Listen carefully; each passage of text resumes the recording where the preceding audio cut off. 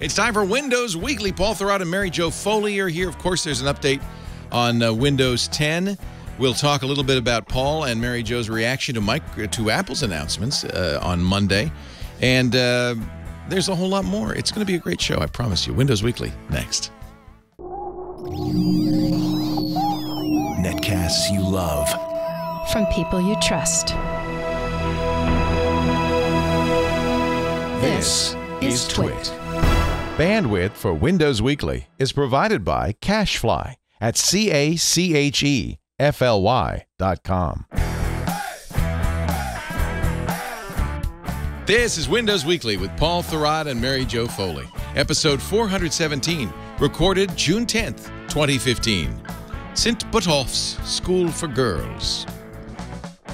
Windows Weekly is brought to you by Audible.com. To download a free audiobook of your choice, go to audible.com/windows. And by Prosper. Prosper is a peer-to-peer lending marketplace that connects people who are looking to borrow money with those who have money to lend. Visit prosper.com/twit and receive a $50 Visa gift card when you get a loan. And by Blue Apron. Blue Apron will send you all the ingredients to cook fresh, delicious meals with simple step-by-step instructions right to your door. See what's on the menu this week and get your first 2 meals free by going to blueapron.com/twit. That's blueapron.com/twit. It's time for Windows Weekly, the show where we cover all the Microsoft news with 2 of the best Microsoft journalists in the bids. Mary Jo Foley from allaboutmicrosoft.com. Great to see you. A good day. I would say good morning, but it's afternoon for you. Mary Jo has new glasses. Mary Jo has new glasses. They're even bigger than my other glasses. No, I like them.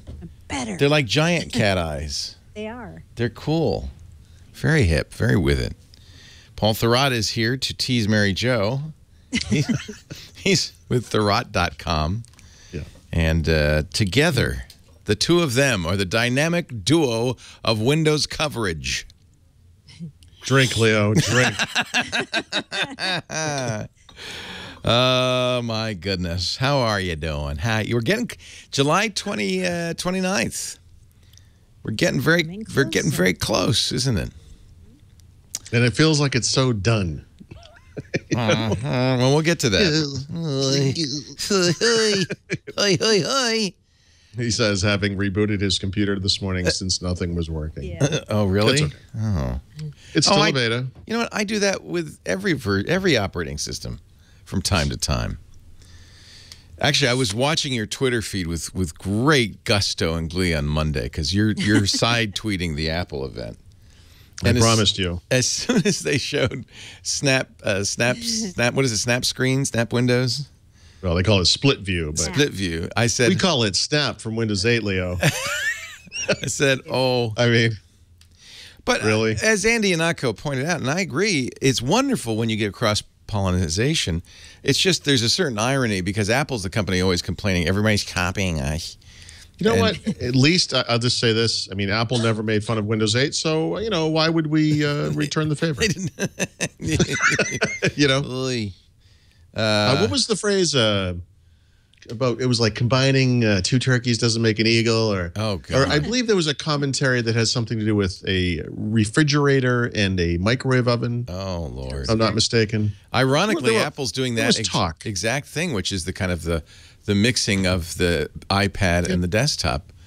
Same thing's happening. You know what they never explained, by the way, was that iOS apps to date have supported some form, obviously supported, I'm not a programmer, but they support some form of layout reflow because they're a different size and resolution and DPI devices and everything. But I'm wondering if this type of capability isn't going to require a further enhancement of those capabilities and maybe new apps, because I mean, we've never been able to arbitrarily resize an iOS app in real time. No, in fact, that was one thing. How do we know how that reacts? Android does have that reflow because there's so many Android screens because Apple was able to constrain the various resolutions, not as well as not it anymore. Used to. I mean, not anymore. Now it could be arbitrary, right? Because you just like Snap, you can slide that. Well, listen, I can just speaking from experience as a user for several years now, I can say this is going to go great.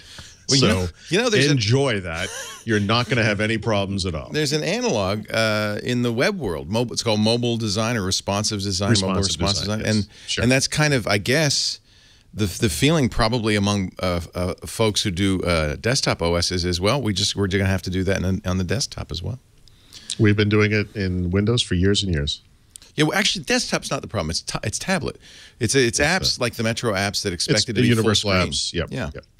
Yep. So that's one thing. I like what do they call it? Slide over. Slide over. Leo, you tweeted right after. Yes, go ahead. I'm sorry.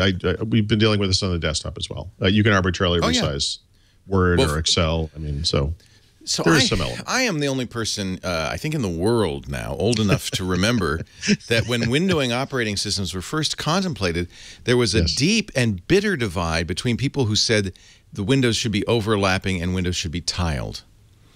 There was also a deep overlap between people who thought that it would even be possible to redraw windows at a speed that would make sense as you move them over other windows. So. But so the tiling advocates lost. But you may remember even Windows 1 was tiled.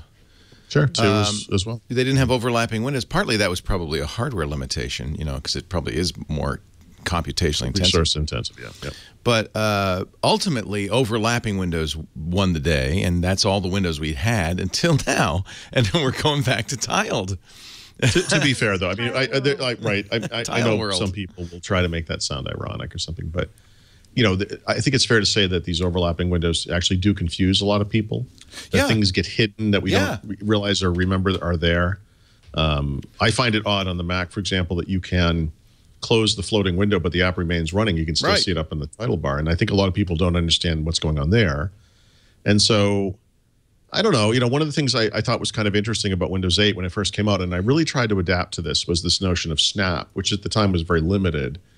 Would that make sense in some way? Would that be enough? In my own style of working, would I be able to say have a web browser open on one side and a Word document on the other, and kind of just work side by side? And the answer is no. It's a really dumb way of doing things. But I think for some people, actually, I think for a lot of people, that may be enough. That when you go from, say, like a single screen experience like you have on an iPad to just being able to split it, I think is a big deal. I hated Snap. Do you remember? I was railing on Snap. Well, the first version was dumb. It was hard but you didn't have to use it, right? Nothing made you snap. No. Well, actually, it did make her snap. Listen. It made me snap, it did.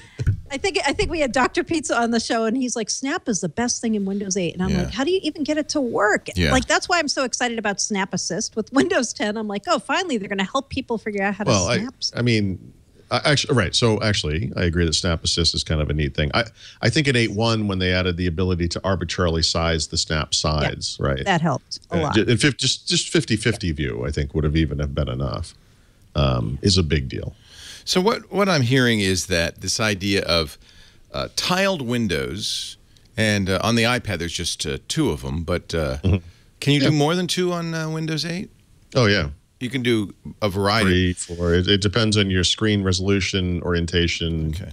So I'm hearing, and I think this is true, that people like it because you don't have obscured windows. You don't have the behavior is more predictable. Leo, I'm sorry.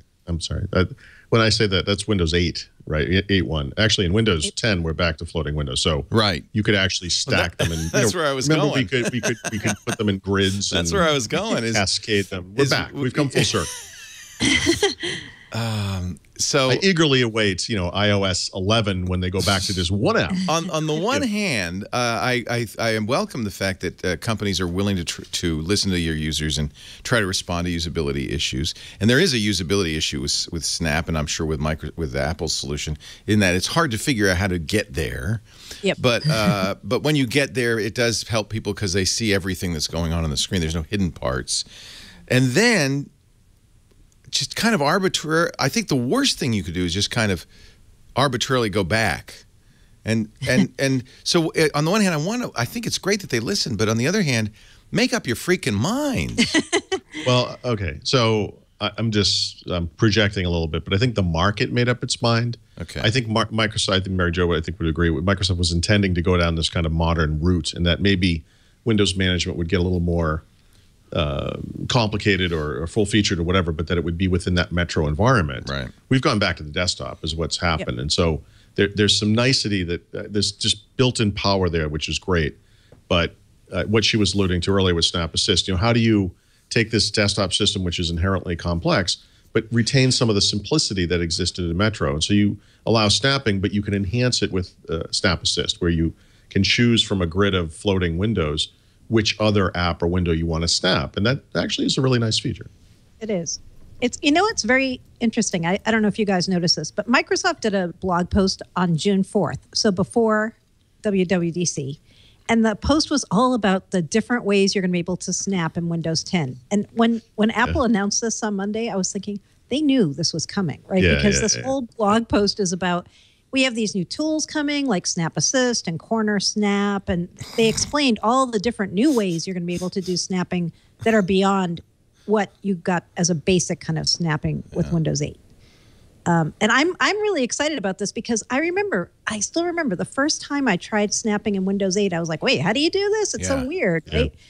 And it was broken. So it was literally hard coded to a single pixel width, 320 pixels, I think. And your app had to explicitly support it. You could snap the desktop, but it was stupid. I mean, there was nothing to do there. And it would just, it just didn't make sense. At the time, I think they were positioning it like, well, maybe you have like a weather app over on the side, like something you might have done with the sidebar before. Or maybe you're referencing like a stock ticker or, something like that. But in 8.1, of course, it became useful. Now it actually makes sense. And now they're getting rid of it. Now they're changing. They're going back to desktop snap, which, by the way, they had in Windows 7. And they're enhancing it further with ideas that they got from 8 and 8.1. They would probably argue, well, you don't have to use any of this. We're just adding features to give people some flexibility in the ways they can work. Yep, and that's Windows in a nutshell right there, right? I mean, there are a billion ways to do things. And I can tell you, on my Windows 8.1 machine, I snap on that machine maybe 10% of the time. I hate Snap. I still hate it. And I'm so used to using Windows. Just before, so one of the things when we do the podcast, this is the only time I ever really use Snap in the real world because, it's a big screen. You're not going to have two big windows on the screen. But I snap the notes to the side of the screen. And in OneNote, you can actually hit F11 and have kind of a full, no Chrome, like no ribbon or so forth. But, I'm running Windows 10 today. And so when I snap that, of course, I got that Snap Assist feature that Mary Jo was talking about. And I don't want that personally. I recognize that this is something that normal people would even need, but even if they don't need it, it's a great thing to have. But for me, it's annoying. And it short circuits like the keyboard shortcut thing. So when it came up, I kept trying to put it into OneNote into full screen mode. But it wouldn't do it because it was waiting for me to select another app. And so as we were getting ready for the show, I literally struggled with this for about 2 minutes. No. Can't you shut off Snap Assist, though? I thought that was something you could do. No? Yeah, you probably can. So, I'm sure you could do that. Yeah, it's Windows. Of course you can. Yeah, you can do anything. It's Windows. Is there anything you can't do? Yes, Mary Jo, you can. You can disallow the system to suggest companion windows when using Snap. Choices. How about that? Nice. I think, though, that I, for one, if anybody uses an iPad, will welcome this kind of new snappish. Well, not anyone, because it only works on one iPad. Yeah, it's clearly designed for the larger iPad to come. Maybe, I was going to say, I think I did say on Twitter, this would be an interesting feature for, say, 12.9-inch widescreen prototype. And remember, it's not going to be available. It's not coming out until then. It's not coming out till the fall. So I think it's pretty reasonable to say that's what this is for. And then you said something about. What do you guys think of Snap on OS X? I always still say that. It's okay. You're a Windows person. You don't have to say it right. I believe. I said it about Tim Cook, but I was actually thinking it about you, Leo. What's that? When they announced the new version of OS 10, I hoped and prayed that you issued an edict that from now on, everyone at Twit must refer to you as El Capitan. El Capitan. Yeah, that was it. I am El Capitan. but on that version, when you snap, because you can snap on that too, right? But only in full screen do it mode. with a mouse. Yeah. Yeah, because there's no touch. Right. Well, OS it was a 10. gesture, wasn't it? It was a trackpad gesture, I would imagine. Oh, maybe. Okay. Yes. Yeah. Okay. Because have I you think. ever tried snapping with a mouse? No. Snapping with a mouse. I Well, must say I have not. it requires a dexterity that does not Yes, it exist. does. It was like in Windows 8 and 8.1, there's a gesture. Well, actually, this isn't a mouse gesture. I'm sorry. I'm kind of screwing this up. It feels But there's like that's an ad. They could do an ad. Have you snapped? yeah. Ever done it with Well, a you know, when you mouse? swipe in from the side of the screen in Windows 8, you get it's just sort of an app navigation thing. You can go from app to app. Yeah. But if you do this really curious gesture, you start that process, but then you stop, and then you go down or up a little bit, and then you get switcher. And it's the most impossible. Yeah. You have to have trained for years as a ninja to get this thing right. I don't know what they were thinking, but I would imagine using Snap with a mouse would be a similarly difficult task. Yes. I've tried to do it before because I always plug a mouse into my Windows 8 laptop, as Yeah. you've seen me, and it's challenging. Yeah.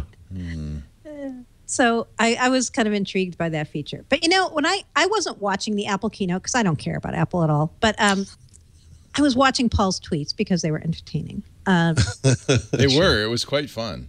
It was. But I'll say, everybody was like, oh, yeah. And I think Paul even said this. I hope it works out for Apple as well as it did for Microsoft, meaning Windows 8, right? Oh, sure. But, you know, what I kept thinking about was the thing Apple isn't doing here. They didn't introduce Charms at the same time as they introduced Snap. Yeah. Right. I'm not And kidding about switcher this. And no, Too many things. things going on at once when Windows 8 came out, right? Like if it had only been Snap, I think more people would have been, okay, it's a little different. I can pretty much promise you, despite Paul's request, Charms are not coming to OS 10. Good. I hope they never come because that was like the worst thing ever. I And would pretty throw much one of promised those Windows that. 7 parties if they did Charms and OS or iOS. I'm going to bet that's not happening. So great. That's one feature I'm very happy to see go away. And I know people who use Windows 8 on tablets still love the Charms. But I'm liking that Microsoft's just making this built-in contracts something that you'll take advantage of as a developer now, and you won't have to figure out, oh yeah, wait, I can slide in from the right, because that's a whole other thing I have to learn now. You know, Although now before you're we- going to unlearn it, right? the subject of Charms. I was just thinking, you know, I love Windows and I recommend Windows. Like I like Windows, I use it and all that stuff. And there have been ups and downs over the years. I mean, I'm just trying to kind of set the stage here for this, but you know, like things like Windows Vista or Windows Me that people consider to be these huge disasters, to me, were not necessarily big soul-searching moments. Charms in Windows 8 was what did it for me. And I will never, I'm not going to say who this was. I'm not trying to make fun of anybody, but I will never forget the moment where after they announced this UI and I went and spoke with somebody from Microsoft and said, okay, I need terminology. I need to understand what this stuff is. So you've got this kind of toolbar thing that comes in from the side. And he says, Charms. And I said, okay, Charms. So I said, Charms is a toolbar? And he said, no, Charms are just Charms. Yeah, okay. But there are icons or buttons and he said, no, they're just Charms. And I said, listen, you need a way of describing this that makes sense generally. And he says, yeah, they're just Charms. We talked about that when And that, I swear to God, was my lowest moment ever covering Windows was Charms. Paul, I walked away You'll from that understand thinking, when you're older, Paul. no, these people don't know what they're doing. That's what I thought as I walked away from this. And it was the only time you can make excuses for things like Windows Vista, which, you know, was the result of a bunch of events that happened before, and they had to kind of get the thing out, and they kind of fixed it over time and whatever. And this was the one where I was like, nope, no, no, they don't. They don't know what they're doing, and that's scary. Yeah, I didn't love the name, but more, I didn't love trying to train myself suddenly to start swiping in sometimes from the left and the top and the bottom, and I was like, where are the commands? I can't even find them. Give me the hamburger, people. Yeah. Yeah, I mean, the one thing they got right is they did have keyboard commands for everything. Yeah. I like that they started using the Windows key for keyboard shortcuts because now we all have those keys on our keyboards. And they're doing more of that in Windows 10. Yes. I'm just very, But, yeah. Yeah. I'm proud to announce that the new Twit website is going to feature Charms. By the way, it's implemented as a Java widget. No, we thought Flash would be more useful. Flash or ActiveX. It's an ActiveX control. And Pappy, that'll live forever, right? No problem there. Yeah.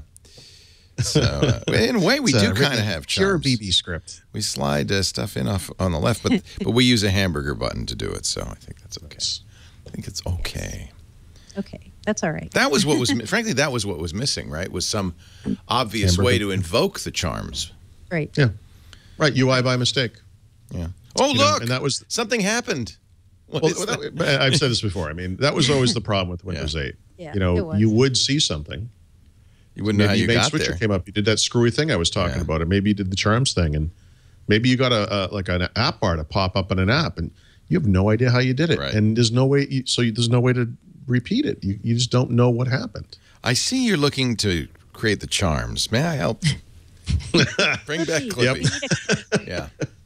Yeah. You needed something. You needed something to give people more of a clue. And, you know, again, goes back to why I think Apple might actually pull this off where Microsoft didn't.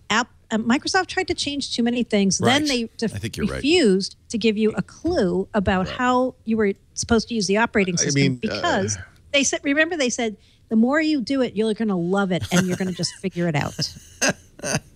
And you know what? I can tell you, if you tell a business user that, who you come in and see your desktop is totally different and there's no training materials and there's no video to watch, you're kind of lost. And by the way, I think that's why Windows 10 is so important. I think it's, you could look at it cynically like this is some giant step back or something. But I mean, honestly, they've advanced the important and positive parts of the Windows 8 platform through Universal Apps primarily. Yes. Which I think is huge. Yes. And they brought back all of that stuff that made Windows just so perfect for, productivity tasks over the years. I mean, tablets, different story. And phone, we'll see. Although knowing how Windows Phone has gone over the years from sort of a user experience standpoint, it's not hard to imagine Windows 10 working well on a phone. It's just that the current build we have, which is very out of date, is not very good. But I think I can conceptualize it at least, right? I'm nervous about the timing. I'm not nervous about the end product. Yeah, where is the phone build? Where is that phone build? It's going to be lots more than a few weeks after July 29th. Let's face it. Yeah, I think so. We haven't gotten a phone build in quite a while. Yeah. No, a month. In fact, during this show would be an ideal time for them to drop a phone build. Gabe, are you listening? Right now. Sure. The red button. Yeah. Rod looks too confident. Let's release something. I don't want to spend too much time part talking. Of the reason is, no, I was going to say part of the reason we haven't had it is, isn't it one team building Windows 10? Oh, they're busy. They're kind of busy. Okay, but come on. I mean, yes, but there are 5,000 of them, but they're busy. Right. I was going to say it's a huge team, and it is. If you can't handle the delivery of these things simultaneously, why are you delivering them simultaneously? I mean, why not just stage them? Announce that in advance. I mean, it's like one Windows. We'll release them at different times. Oh, I do want to talk about Apple Watch OS stuff. Really? Mary Jo, you surprised me. Yes. Well, the reason I do is because as I was watching people's tweets about this, there's two things. There was something I was trying to prove this week that I never could. Can we prove in any way that the Watch OS is based on iOS? Oh, yeah. Now they're saying it's Watch OS, not anything else. Yeah. Right. So that's interesting. That makes me think it's more like what's inside Microsoft Band firmware, right? Windows is not inside Microsoft Band. I was always curious if iOS was inside the Apple Watch. I can give you a little history on that because I don't know if you remember, but when the iPhone was announced, Steve Jobs said it was running OS 10. Oh, he did? Yeah. I mean, it is in the sense that it's the same kernel. It's a mock kernel. Yep. Yeah. And there are some of the layers are the same, but Apple quickly moved away from that to iOS. Right. Even though you could make the claim that it's based on OS 10. By the way, when they had that screen up, and it was right at the beginning of the event, it said OS 10, iOS, Watch OS. I tweeted something to the effect of, New OS. If one of their competitors announced this little thing, right, he would be going fragmentation, fragmentation, right. fragmentation. Right. Right? Yeah. But because it's Apple, this is great. You know, we have 3 different operating systems. They were making fun of Microsoft for having too many operating systems. Right. Microsoft is busy consolidating. Apple is busy regurgitating. Yeah, but even even Google has a couple of different operating systems. Yep. And by the way, I also find that to be very curious. It seems to me that Android would be a fine base on which to have a laptop type OS. Yeah, I agree. And although we've said ourselves that we thought maybe Microsoft should have done a tablet OS that was different from the desktop OS. We've said that on the show. I guess my point is that I don't know what the technical merits of calling it a different name are. It's not about the technical. It's about the marketing. Yeah, it's a marketing distinction. And in fact, technically, we don't know, but technically they might be. They are. We know very similar, because when you write, for instance, an iOS app right now, an iPhone app, you can have watch capabilities migrate over to the watch as part of that app. It's not a separate app. Well, I think the watch today works like a browser extension, where iOS is the browser, your iPhone is the browser, and it's like a remote display almost. And I think the deal behind watchOS is that not so much that OS has changed on the watch, although I think it's been enhanced, but rather that developers can now write apps that will run directly on the watch without a phone, that can take advantage of watch features, software features like glances and what do they call them, complexities, as well as hardware features like the crown and the other button, whatever. Right. And they really are called complexities, and, by the way. you know, it's worth saying that Microsoft is going that way with the band. Right now, inside of the band, there's firmware that is not Windows. I think when Band 2.0 comes out, it still will not be Windows. But someday down the road, they are going to use that same Windows core as Windows 10 uses, or at least a shrunken I'm curious version. that wasn't part of the announcement. It might have just been because it wouldn't be ready within this kind of first year of Windows 10. It's not. But they have an IoT platform based on Windows 10. How do they not have a wearable platform based on Windows 10? Yeah, so far they do not. It's curious. Yeah, it is curious. And, you know, there have been hints that's coming and that's the plan, but I don't know when it's the plan. I don't think it's any time soon. I definitely don't think it's this year for the band that it'll be Windows 10. Yeah. I've never heard anything about it. No. But still, kind of interesting to compare those two things. What else did Apple do that we can rip on, Leo? Oh, I can give you lots. My favorite comment about the show was 2.5-hour keynote at a developer show. Not a single line of code, not a single peek at a developer environment. You know. By the way, they did a nice little bit on Apple Music. We talked a little bit about that on MacBreak Weekly yesterday. It's a challenge because Apple only really does 3 events a year. They would do 1 developer event and 2 product. They can do special events. They could do more, but they don't. And honestly, a special event that had a little music, a hint about music, would have generated just as much as excitement. Yeah, actually, they could have had a special event in the press. But they like to constrain those. I think really Apple's come to see the keynote at WWDC as with the developer audience, but primarily it's a public. Anything Apple does publicly, it becomes a public spectacle. You know, remember WWDC is much more than that keynote. It's a bunch. Oh yeah. It's like Build. It's a bunch of breakouts. But to the world at large, it is that keynote, and whatever happens from that day on, we've all stopped paying attention. Yeah, but that's right. So the world at large, that's what they saw, and it was a lot. To me, it felt like they were throwing a lot of stuff against the wall, and it was it's kind of random. Like, oh, we have a new news app. We're going to update the Notes app, and oh, by the way, it's we're going to put apps on the watch. I don't want to get too far into the app stuff, but I looked when he showed the Notes thing. I was like, you got to. This is so predatory, you know. And I looked at the Notes app as it exists now in iOS because I'm like most people, I hide it away in a folder and never look at it again. And it is so bare bones. It makes Notepad look like a Microsoft Office application. Like it's ridiculous. How bare bones. It's also for Apple to spend time on that. It's like Microsoft saying, let's take a look at the new Minesweeper. We're very excited.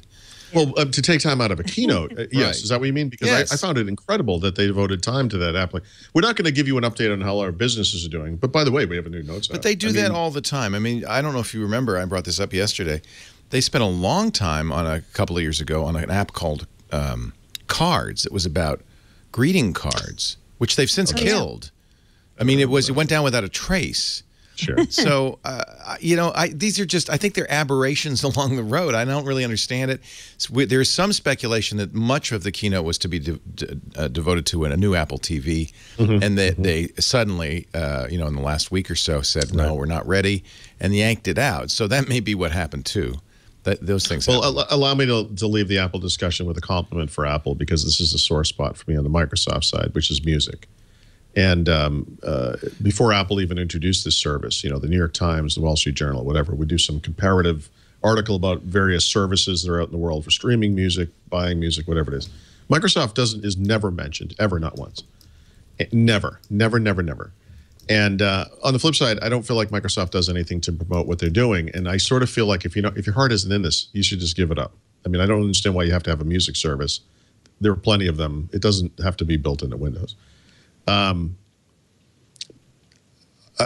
However you feel about Apple, I guess the one thing I would say about them is they're serious about music, right? This is not going to change their financial fortunes in any way, shape, or form. They're still doing it. Like, they really care about music. They clearly care about music. And I may have, you know, complaints or whatever about various aspects of the service and all that stuff, but ultimately, I mean, they're doing this thing. They're really going for it. And they're going for it in a way that Microsoft just doesn't, they don't seem to, you know, look what we made it, we updated an app, you know. They're never going to do it. Apple does communicate a little bit better with, don't you think, than Microsoft? I mean, they a little bit, yeah. They I think at least attempt to explain, and that was my one complaint about Monday, is that there wasn't a coherent story to what they were up to. I didn't feel like, where they've done in the past. Which one was this? In general, like in the past. No, I mean, what was it? Apple you're talking about? Or yeah, Microsoft? Apple. In the past, Apple's been very good. In fact, this is one of their secret sauces, I think, communicating a storyline behind what they're up to. Yeah. I found the weirdest thing they did was, you know, we usually do a little update on the business. Everything's great. They didn't do that. Clap, clap, clap. And then they kind of went on, and I was like, you know, I've always sort of hated the way they contort the figures to make everything look so positive. But on the other hand, it provided context for the advances that they're now announcing. Whereas this time it was just like, we're doing great. It doesn't matter what we do. Here's some stuff. Well, Paul, you know, it is kind of true that they are the most successful company in the history of the world. It's also true that 50%. No, but they really are a single product company now. You know, the iPad was going to be the next big thing, and until it's 6 straight quarters of falling sales. You know, we can all agree that Apple Watch is not going to be the next big thing. Apple Music is not going to be the next big thing. They don't have a next iPhone. Well, they're hoping it's the next big thing, but it isn't going to be. I completely agree with you. It's the iPhone is the next iPhone. Is what the weirdness of what's happened with Apple. So, I mean, I hear you. And I think the Watch isn't either. I think the Watch, maybe they had hopes for it. It's not. And I know people hate it when I say this, but I'm of the opinion that all watches now are basically dopey. There's not really, a compelling argument for wearing one of these things, really. I mean, there's some features. I like the notion of a fitness band. Yeah. And Microsoft band, the Fitbit, whatever. I think these, for people who want this kind of oversight, those are nice. A watch can provide that, and does. You know, the Apple Watch does that. The other stuff about an Apple Watch, an animated Mickey Mouse thing, the apps you can't remove from that home screen, which drives me insane. Yeah. The crazy user interface, the reliance on the iPhone. I mean, all the weirdness of Apple Watch. You know, because we're Apple is the only reason. Well, but Android Wear is very similar in many ways, and I think the real issue is it's a very small thing that can't do all the things you're trying to make it do very easily. You talk about the Charms bar being confusing. It's like having a charm on your wrist. Trying to figure out. I mean, but any. You know what would be a great wearable platform, by the way? What? The Live Tiles from Windows, just as the face of a watch. I think that's kind of what Android Wear does. They're cards. The cards, yeah. And I think that is probably a better UI, although it's still not a great UI. But I find that to be slightly more logical than the Apple one. I think WebOS cards might have worked, but whatever. Yeah. Whatever. Yeah. So Apple Music, there's a kind of a Me Too thing at this point. I think they don't have anything unique there. The other thing that except they have a built-in user base, right? I mean, now they're providing these people with a natural upgrade. This will be interesting. There's some value to that. I get it. They tend to move slowly into these kinds of things. It's a little too Spotify-like. The family plan is reasonable. Yeah. So I read an article. I think it was dancing. I think we can all never not see that. I read an article. I can't remember where, maybe Wired, that said, "This is disruptive. This is why Apple Music is disruptive." And I thought, what could possibly be considered disruptive about Apple Music? And what it came down to was the family plan, which, by the way, every single other company is going to do immediately. So there, okay, yeah, that was disruptive. Microsoft, by the way, except Microsoft. I know. I was going to say, what about Microsoft? I don't know. I don't know about Microsoft. The other thing that they did that copied Microsoft, it's very interesting. Apple, for a long time, refused to go the DirectX route. They refused to say, we're going to have proprietary extensions for gamers that let you program to the metal. Instead, you have to use OpenGL, which I praised because it's an open standard. Sure. And but Apple never supported it very well. OpenGL drivers on Macintosh were execrable, horrible. You know what, though? Windows did a much better job, ironically. But what's the end game there? Is there a big market for Mac-based gamers? Really? No, the end game is Photoshop, Illustrator. Okay. And very, very important to those guys. And Apple had been pushing these open standards, OpenGL and OpenCL on these guys. But the problem was a render on Macintosh of the same thing took 5 times longer because they had crap OpenGL drivers. I don't see that ever demonstrated in an Apple keynote. Are you sure that's accurate? No, they never mentioned Weird. that. Phil Schiller gets up and does the side-by-side. I verified it very simply by putting a high-end new video card in my old Mac Pro in an attempt to improve it, and was shocked that the benchmarks didn't improve until I launched Boot Camp. And then saw the massive improvement, like literally 500% improvement in speed, because the OpenGL drivers are so much better from Microsoft. Okay. Who'd have thunk that? Anyway, they've decided to do something called Metal, which is DirectX. A proprietary, OS proprietary system for writing directly to the Metal, just like DirectX. So that's basically they're following Microsoft's lead on that. I wish they would. By some number of years, by the way. I mean, well, yeah, when did DirectX was for Windows 95, right? 20 years later. WinG was Windows 95, so DirectX was probably XP. Yeah, somewhere in the interim there, late 90s. So I mean, it's not about gaming. Actually, remember, Xbox was a direct Xbox. Yeah. Although Xbox was 2001, it was probably 1998-ish. Okay, almost 20 years. They did show a game. Ironically, a game that didn't seem to take advantage of Metal at all. The game itself was a cheesy ripoff. Jessica Rabbit. Yeah, the game itself was a cheesy ripoff of Goat Simulator. It wasn't even an original-ish game. But nevertheless, that's another area where you could argue that Microsoft took the lead and Apple's following. I don't want to use the word copying. Copying's good. Well, Metal isn't a copy of DirectX, but it is kind of an acknowledgement, and I think a disappointing one, that going the open route was not the right choice. Yeah. It never is, Leo. Proprietary or bust. I'm kidding. I'm open source is like a puppy. It's cute. Right. Somebody's telling me that the OpenGL drivers provided by the GPUs on Windows are provided by the manufacturers, not by Microsoft. That may be the case. I bet you Microsoft has an OpenGL reference driver that much of the code makes it in. But in any event, I guess Apple wouldn't allow these companies to do Apple drivers. But OpenGL was always terrible on... That's what drives those cars around. All right, let's take a break. I think we've ripped on Apple. We're done. Look at us. We talked about Apple.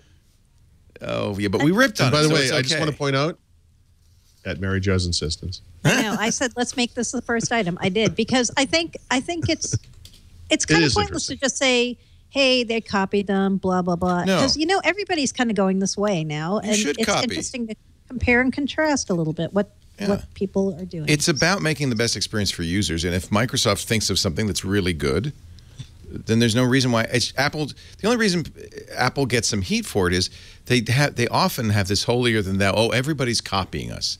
They sued Microsoft for, quite rightly, I think, for stealing the recycle bin and the. What do you mean? Hey, you stole my. Apple didn't have a recycle bin, Leo. I believe that's my recycle bin. That's a spurious lawsuit. I believe I have my recycle bin. I would like that back, please. Our show today brought to you by... They dropped that lawsuit when Bill Gates gave Steve Jobs $150 million, I believe. Yep, that's true. That was the end of it. Thank you. See ya. Our show brought to you by Audible. On your way to work, on your way to school. Listen. Or just walking around the neighborhood to like a homeless Audible person. like I a do. fool. I am a big Audible fan. Audible's everywhere now. In fact, Audible is on my Amazon Echo. Jeez. They just added it. I can say, I won't say her name, Alexandria, read Audible's, tune in, and it will read it to me. It's so good. I love it. I love it. I love it. Picks up where I left off. That's at Audible, of course, is owned by Amazon, so it makes sense that that would be the case. Audible is the audiobook provider. 180,000 downloadable titles on every facet of literature. I mean, classics, nonfiction. I have a feeling I know what you're going to pick for this episode of the show, Paul Thurrott, because... You do? Well, I'm just guessing I noticed there's a new novel by one of your favorites. That's one of the things I like that's so cool about Audible is they have all the bestsellers. They come out day and date. Publishers finally realize, thank you, that people want to listen. It's a great way when you're at work, in your car, on your Amazon Echo. I put my Echo in the kitchen so I could listen to my books while I'm cooking. It's just a great solution. So what is we like to do this every week. What is as your you pick of the suspect, I am listening to the new Stephen King book. I just finished Jurassic Park, which was fantastic. Oh, how was that? I've got to put that in my list. Yeah. Really good. And I'm reminded again, I love the differences between the book and the movie, and it's interesting to me that elements from this book made it into all three of the movies so far. But that's great. The Stephen King book is called Finders Keepers. It's a sequel to Mr. Mercedes, which was kind of a thriller, kind of a novel. It's apparently part 2 of a trilogy now, so the central characters from the first book are back and will be. So should I read Mr. Mercedes? I haven't read that yet. Definitely read that one first. It's fantastic. Okay. This one is I'm still going through it, so I'm maybe 50% of the way in. But the interesting thing about this to me is the first 30% of the book is alternating stories that take place in the 1970s and then more recently, different characters doing different things in the same place. And it's actually kind of fascinating. And so about 30% of the way through the book, all of a sudden, those characters from the original book make their appearance for the first time. And so in the very early going of the book, I was like, this is weird. It's not really about the same people. And then I got really into the story. And then the same people showed up. And I was like, oh, I'm not so sure I want these guys here now. It was kind of interesting. But it's a neat story. And I'm not done. But it's one of my favorite authors. Narrators as well. Will Patton, yeah, is he new to? No, but King? So if I'm not mistaken, this guy is actually a famous character actor, and so he does a lot of Stephen King stuff. And there is a collection of Stephen King long stories and like novellas or whatever, and one of them I think is called 1918 or 1921 or whatever, and it's a gruesome story. It's kind of a Stephen King horror story or whatever, but his reading of that is so perfect. I've actually listened to it multiple times. I just love it. And there's something about his voice combined with the right story where it just kind of works. And he did Mr. Mercedes, if I'm not mistaken, as well. You got a lot more than a little. This was Mr. Red. Hush. Oh, you're right. He really acts these out. If you look if you look him up, see who he is, you will immediately say, "Oh, I know that guy." To his feet, then sat on the bed. This is good. Now, I've listened to other Stephen King novels with a different narrator. This guy, I think. Well, he's got a couple, and they're. I want to listen to this just because of the narrator. That's what happens, by the way, with Audible. Yeah, he's one of the really good. You get to be a fan of the reader. It's as important. You start following the reader. You can do that. Audible actually lets you click the reader's name and see. Well, what else has Will Patton read? Right. I like this guy. I did that with the guy who read The Martian as well. And actually, if you look that guy up. He actually goes under different names, and you got to look him up on the web to find out his different names. The guy who reads the Martian does a bunch of stuff, and his voice is fantastic. Remember we had him in, didn't we? Oh no, that was Daniel Suarez reader. Yeah, the guy who does the Martian's fantastic. Before you see the movie, you got to check out Andy Weir's amazing. I have novel. The trailer's out for that movie, and I'm sure it looks good. It's going to be great. It's not going to be the book. You know what? I'm telling you, that audiobook version of that is amazing. You got to listen. Lisa and I listened when we were in Hawaii. We listened together. Listening together to a book is an interesting experience. It's fun. So if you've got a long trip coming up, you can listen together, and it's really fun. And they have a lot of children's and young adults fictions, and you can listen with your kids. Studies show that kids who listen to books read more books. It gets them into reading. There's so many reasons why you should have an Audible subscription. There really are. Go to audible.com/windows. Sign up today. You'll be signing up for the 30-day free trial with the Gold account. That's the book a month plan. But your first month's free. Your first book's free. Cancel anytime in the first 30 days. You'll pay nothing, but you will keep the book. So they're giving you a free book. There's a new Neil Stephenson, which I immediately downloaded. I'm a big fan of his. The author of Snow Crash, and I think my all-time favorite novel, Cryptonomicon. So many good things. If you it's another book that has 2 storylines, right? World War II and modern day. Cryptonomicon, yeah. The Stephen King book is a lot like that. If you haven't read Cryptonomicon, especially if you're a geek and you're into crypto and that kind of thing, you can get this for free too. And boy, that's a good deal. 42 hours and 53 minutes. And it is one of the most entertaining books I have ever listened to, besides being technically super literate, super interesting. Your first book's free. Go to audible.com/windows. Sign up today. You will thank me. Oh, they got Justine's book. Yay, this just came out. Literally, I think yesterday or the day before, and narrated by Justine. Of course, we love Justine Azaric. She's a regular on our shows. I kind of take credit for discovering her. Alex Lindsay found her in Pittsburgh, brought her to us. We had her on Mac Break Weekly, and I feel like she is a superstar. And I have to listen to this to see if she mentions me. She probably doesn't. That's another one you might want to try. Justine. Go to audible.com/windows. So I just wanted to correct something real quick. Actually, Yes, it was Craig Wasson. Craig Wasson. It was 1922, but he does a bunch of Stephen King. He does. That's the one who does most of the Stephen King stuff. Yeah, he's very good too. But they're both really good. But look up Will Patton. Just look him up on the web. So he's a famous guy's. Yeah, you'll be like, oh right, that guy. All right, now you got me. I have to look him up. You got to look him up. You'll instantly recognize him. Let me see. Function 11. Still learning how to use a computer. Hold on. You got to be patient with me. Will Patton. I think I put this into the Bing. And Bing him. Oh yeah. Bing him. Oh yeah. He's right? Colonel Dan Weaver in Falling Skies. He was in Remember the Titans. Remember that? Armageddon, Gone in 60 Seconds, The Punisher. Yeah, it's great when they have a real actor. I think this is the guy who's been hanging out around back of the studio a lot. No. Right. Wait, that's Paul with his iPhone. Yeah. Okay. Anyway, Audible. Just kidding. Audible.com/windows. Try it today. We love Audible. We give them like 18-minute commercials. I apologize, but it isn't just a commercial. We get to talk about books, so that's fun. Moving on, Windows 10. What's going on? You call it the long and winding road. What's the latest? Oh, that's Mary Jo's headline. You should look. It's a good name. Headline. I like it. Yourself. Yeah, well, it just feels like every week we kind of talk about a couple more little leaked builds, a little new feature here, or a little new recycle bin there. I don't know. There's not a lot to say right now because Microsoft's in bug fix mode on Windows 10. They're trying to get the it is a bunch of small things. This is 10134. That's where we are. So now. that's the leaked build. The official build is 10130. It was released to the fast ring testers, about a week, 2 weeks ago, I guess. Okay. Yeah. 2 weeks ago, let's say.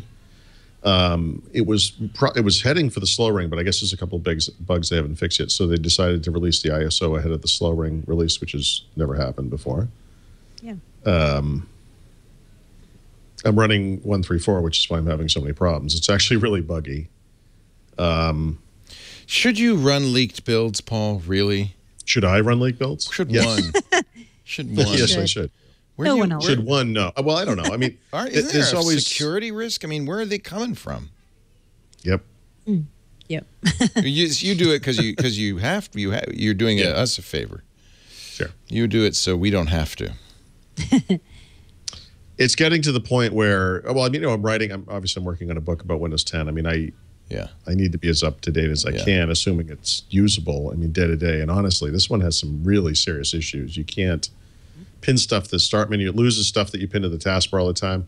You install applications; they don't show up in all apps. I had to I put Hyper-V on the system, and it took me forever to figure out where Hyper-V is once you install it, because that thing was not available. Like, you couldn't search for it. It was, it's buggy. I mean, I'm not complaining about that. It's a leaked build. It's a beta. I get it. It's fine. I mean, there's a reason they haven't given it out to testers. It's okay. I'm not, I'm just stating a fact. It's buggy. So, okay. There's nothing dramatic in it compared to, the previous build. I don't think from here on out there'll be nothing dramatic if Microsoft is everything goes knock on wood. Yes. I mean, right now it's like, let's fix the bugs. We get to declare this RTM pretty soon, right? So I don't think we're going to see. There could be some icon changes. Yeah, small things. And, they're going to change the name from Project Spartan to Edge in one of the next builds. Yep. So yep. Little things like that.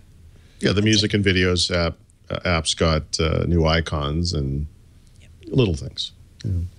Hey, here's some good news. Apple says Apple Music will be coming to Windows someday. Moving on. Moving on. Did they just say that? They did. No, I'm teasing. Well, it is coming to Windows. I mean, you get it through iTunes. Yeah. No. No. You have to wait till the fall. Android and Windows in the fall. Yeah. Android and Windows in the fall. Yeah. It's okay because we have music. You have music. You have your own damn music. And is that? Am I allowed to swear on this show, Leo? Is that?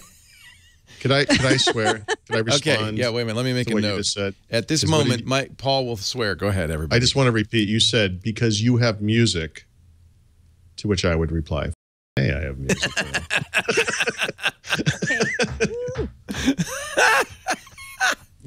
Oh, so you have Xbox music, though, right? Mm-hmm. Yep. So take I got all those free songs from the. How many albums did we get? Like 20 albums or something. There was a bunch of stuff last Christmas. I got them all. So even if I didn't subscribe to Xbox Music, I would absolutely install music because I need it. I have to say, I mean, Apple Music to me doesn't seem so necessary. No, no. Every time one of these shows comes up, Google I/O or WWDC, you kind of brace yourself a little bit for that truly disruptive thing where, I may have to pay attention to this. Like I feel like Google Photos kind of did it. Apple Music, you kind of know it's coming. You have a rough idea what it's going to be. They announce it, and you kind of brace yourself. Is this a big deal? And I think ultimately, not really. Because, I have Xbox Music. Right. If you're a Windows user, should you just not? Should you eschew all the others and? No. It doesn't really work that way. It depends on how you intend to consume music. If you have a lot of your own music, I think one of the nice things that's happened in Xbox Music or the Music app is the ability to put it into OneDrive and then access it from all of your all your devices. I think that capability is really cool, but that doesn't impact someone who doesn't have a big music collection. I mean, if you want to subscribe to, if you like to listen to radio stations, there are a lot of services, many of which are cheap or free, mixed radio, Spotify, Pandora, radio, whatever, that can meet that need. If you want a combination of things, your own music, subscription music, radio, Spotify, Google Music does that, Apple will do it, Xbox Music does it. I mean, there's all these different choices. I mean, a Windows user is kind of a tough thing because a lot of Windows users are also Android users or iPhone users. And then you kind of pick the service you're going to use if you're going to use one based on, well, first of all, where's your music really going to be? I mean, I used to cart around a laptop where I'd copy a bunch of music down to it. I don't put music on my laptop anymore. Why would I? It's on a device. It's in the cloud. And so I happen to use Xbox Music, but that means it's on my phone. So that's fine. But if I was an Android user and a Windows user, I probably would use Google Music or Spotify. If I was an iPhone user, I'd probably use some Apple thing. Is Spotify an equal player on all Windows platforms? I mean, it's on Windows Phone? Yeah, actually, it is. I mean, the Spotify app today is probably roughly analogous to what you get on Android, iOS. Okay. See, I think There's Spotify a does it desktop all, app. as far as I'm concerned. I don't. Yeah, well, and by the way, that's the reason. That's why Apple Music exists. It's Apple Music is Apple Spotify. I mean, Yeah. Spotify just announced new numbers. They're huge. yeah. Yeah. Yeah, they're the ones to beat. They were the did you see- first. a lot of people were tweeting during the Apple keynote that Microsoft should buy Spotify. Did you see a lot of people Right. saying that? Oh, that's interesting. My question is, how committed is Microsoft to music? Well, I mean, right, they by the have way, Xbox Music, right? But Thank you. are they? That was my point. Yes. Because they're a productivity and platforms company. Okay, where does music fit in there? I mean, you could say it's part of digital life, blah, blah, But whatever. that's to my point. In other words, Yeah. you're either serious about music or you're not. Yeah. If you are, maybe you need to own Spotify. If you're not, what's this kind of half-ass thing Yeah. we're doing with Xbox Music? I mean, I do use it and I like it. I do too. But I have yeah. a hard time recommending it to people. Yeah. It stinks on Android and iOS. I mean, it's there and it's going to get better. But I mean, how could you And then look at an iPhone user in the eye and say, "Oh no, forget the Apple thing. Right. It's so cute. You should use Xbox Music." I didn't No. even know this till recently. I guess because I hadn't been doing research on speakers and home stereo kind of stuff. But Sonos doesn't let you stream Xbox Music Right. That's right. at all. That's right. So there are things like that, and you're like, okay, like whose fault is this? Is it because Yeah, I don't know how that Microsoft works. isn't opening Well, up by the the way, API? that's related to what I was just talking about when he Yeah. said, as a Windows user. I mean, it's not so much you're a Windows user. I Right. mean, you could use Windows from now until the day you die, but if you have a Sonos machine or a Sonos system in your house, Yeah. if you have an Android phone, Right. it doesn't necessarily make sense for you to use Xbox Music Right, just because Microsoft makes it. I mean, Well, there's a lot of choices. There's a lot of Yeah. factors. By the way, let me correct myself. You were right, Paul. If you update to the latest iTunes June 30th, Windows will get Apple okay. Music. So, I mean, I don't really. yeah, care. it's on the website. I apologize. So you will get it, and apparently a new version of iTunes. Although, yeah, that's a little surprising. Because that means I guess they have enough programmers to do that. And it's, by the way, it's already there. If Apple were ever to take the drastic step of redoing iTunes from scratch, I mean, at that point, it's kind of a 50-50. Well, that's what I thought they were going to do. It's certainly what they need to do. Sure. Yeah. They're well overdue for that. Well, iTunes on Mac and Windows is a lot like Mac and Windows. It's a traditional, big, Right. complex, long-lived thing. It's got all this stuff in it from years ago, and is good and bad to that. Yeah. So, for better or worse, it looks like it's going to come out June 30th on those platforms. It's just Android that's delayed. Yeah. Okay. So I guess but what good is that? Because it's not on Windows Phone either. So mobile, to me, it seems like mobile is the key on all of this. Maybe not. I think so. And that's going to be a problem for Windows Phone guys, because when Beats Music came out, right, long before Apple bought them, or a year or so before, I thought Beats Music was a very credible competitor. I mean, no one was really paying attention to it, but I looked at it. You look at the price, and they have a family plan, or had a family plan, and cross-platform, wonderful. Yeah. Then Apple bought them, and of course there are fears. What about the Windows Phone app? And then Apple's turning it into Apple Music, and guess what? There isn't a Windows Phone app. So they're not going to port the Beats app. Does the Beats app still work on Windows Phone? well, guess I it mean, does, you have to probably. think it's going to be end of life at some point. So maybe it works for a little while. I don't know. I don't know what the plans are. I guess what I thought is that Apple would probably do a XAML cross-platform-ish thing Wow. and put that out in the fall. But maybe that's So why would they build a new app on Windows? right, because they need to. Because they're I long do overdue. I mean, I look. If you went into an Apple store and you said, "How come my iTunes doesn't work that great?" They'd say, "Well, you're using Windows, so Right. come on over to the dark side." Right. That's how you solve that problem. It's not by making another app for Windows. I don't think they're going to do that. Personally, You know who might really be most peeved by all of this is current Beats users who have a Windows Phone app, yeah, that's what who I like their UI, who like the Yep. sentence building thing that they do. That all They showed the purple balls that rolled out. Everybody That's does from purple Beats. balls. That's but that's okay. Beats. But everybody has something like was that. Beats. Yeah. Sure. Okay. Yep. Right. Let's see. Windows as a Service and the LTSB. The good old LTSB. Oh, the LTSB. Oh, the LTSB. Isn't that like a Lincoln model? A Lincoln LTSB. What It's is like it? riding on air. Wait, don't tell me. Windows LTSB. I have no idea. What is that? No. It's another Microsoft acronym you will hear a lot more about in the future. LTSB. Long-term servicing branch. Ooh. So remember when I was trying to describe this on a show recently where I said there's like this matrix, right, where you have all the additions of Windows 10, and then you have the branches regarding how quickly they'll be serviced, meaning how fast will they get security updates and new feature updates.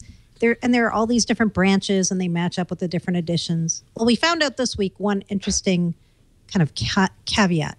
If you're a Windows 10 Enterprise user, you are going to have available to you LTSB, which means you don't have to take new features that Microsoft pushes out for Windows 10. You can just take security. But if you do that, you're not going to get the Edge browser. So that was kind of an interesting little, oh, wait, what? And the reason is Microsoft plans to update Edge very frequently with not just security fixes, but also features.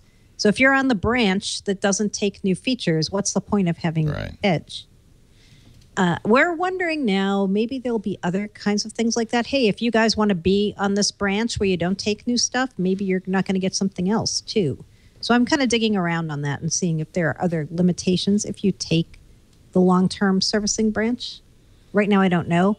I think that means you're LTBS SBQ, I believe. Yes. It's like the new emergency phone number that they introduced in the IT crowd where they have to sing it because it's like 17 digits long. Yeah, but that's what you should know right now. If there are other limitations, we'll keep you up to date. And as far as we know for now, the only people who can even take the LTSB branch are Enterprise. Though there is some question about whether the Windows 10 Education SKU is going to get this. There's some conflicting information out there about that. But that's right where now they're it's usually just, so good about communicating. Are you sure there's some conflicting information? There may be some conflicting information about that. Can you go back and forth? I mean, once you commit to the LTSB lifestyle, do you have to? I would like to be serviced more quickly this week. I don't know. I think once you take LTSB, it means you're not taking feature updates, and I don't know if you can switch that off at some point and say, oh, you know what? Now I do want the feature updates. Not sure. So. Cool. I just love the added complexity. Yes, it just keeps a lot of consultants in business who have to tell people about how to license things, and it's good. And it keeps us having jobs too because we have to explain them as well. So don't complain, Paul. You need a job. Yeah, that's a good point. I do need a job. Wait a minute, that's I think is the title of the show. Don't complain, we need a job. That's it right there in a nutshell. Okay. Stop complaining. This is our job. Thank God. Thank God. Surface Hub. Where did I read? I didn't see. I just saw the headline on my feed today. Somebody did like the behind the scenes, this true story behind the hub. Did you see that? Oh, that was probably on Fast Company, I think. Fast Harry Company. McCracken or something. Harry McCracken. Oh, Harry, the technologizer. Yeah. Yep. He's good on that stuff. Yes. So what's the story? So you guys may remember Surface Hub. We saw this for the very first time in January at the Windows 10 event in Redmond. And Surface Hub is a big. There's two models: 55-inch screen,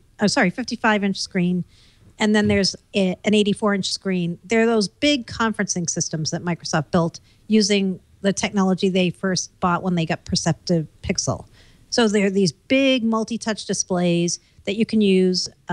Multiple people can use them at the same time because they have 100 points of multi-touch. You can use them with pens made for the Surface Hub. They almost look like magic markers, so you can use digital ink with them. And today we found out how much they're going to cost and when they're going to be available, which were the two pieces of information we did not have up to this point. So now we know excuse me, I'm having horrible allergies this week. July 1 is the pre-order date for both of the models. They're going to be available in more than 20 markets worldwide, and they're going to be available starting in September. And the price is, for the 55-inch model, $7,000, which includes the hardware, the operating system, the software, which is like a custom version of Skype for Business, some custom applications like OneNote and possibly other things.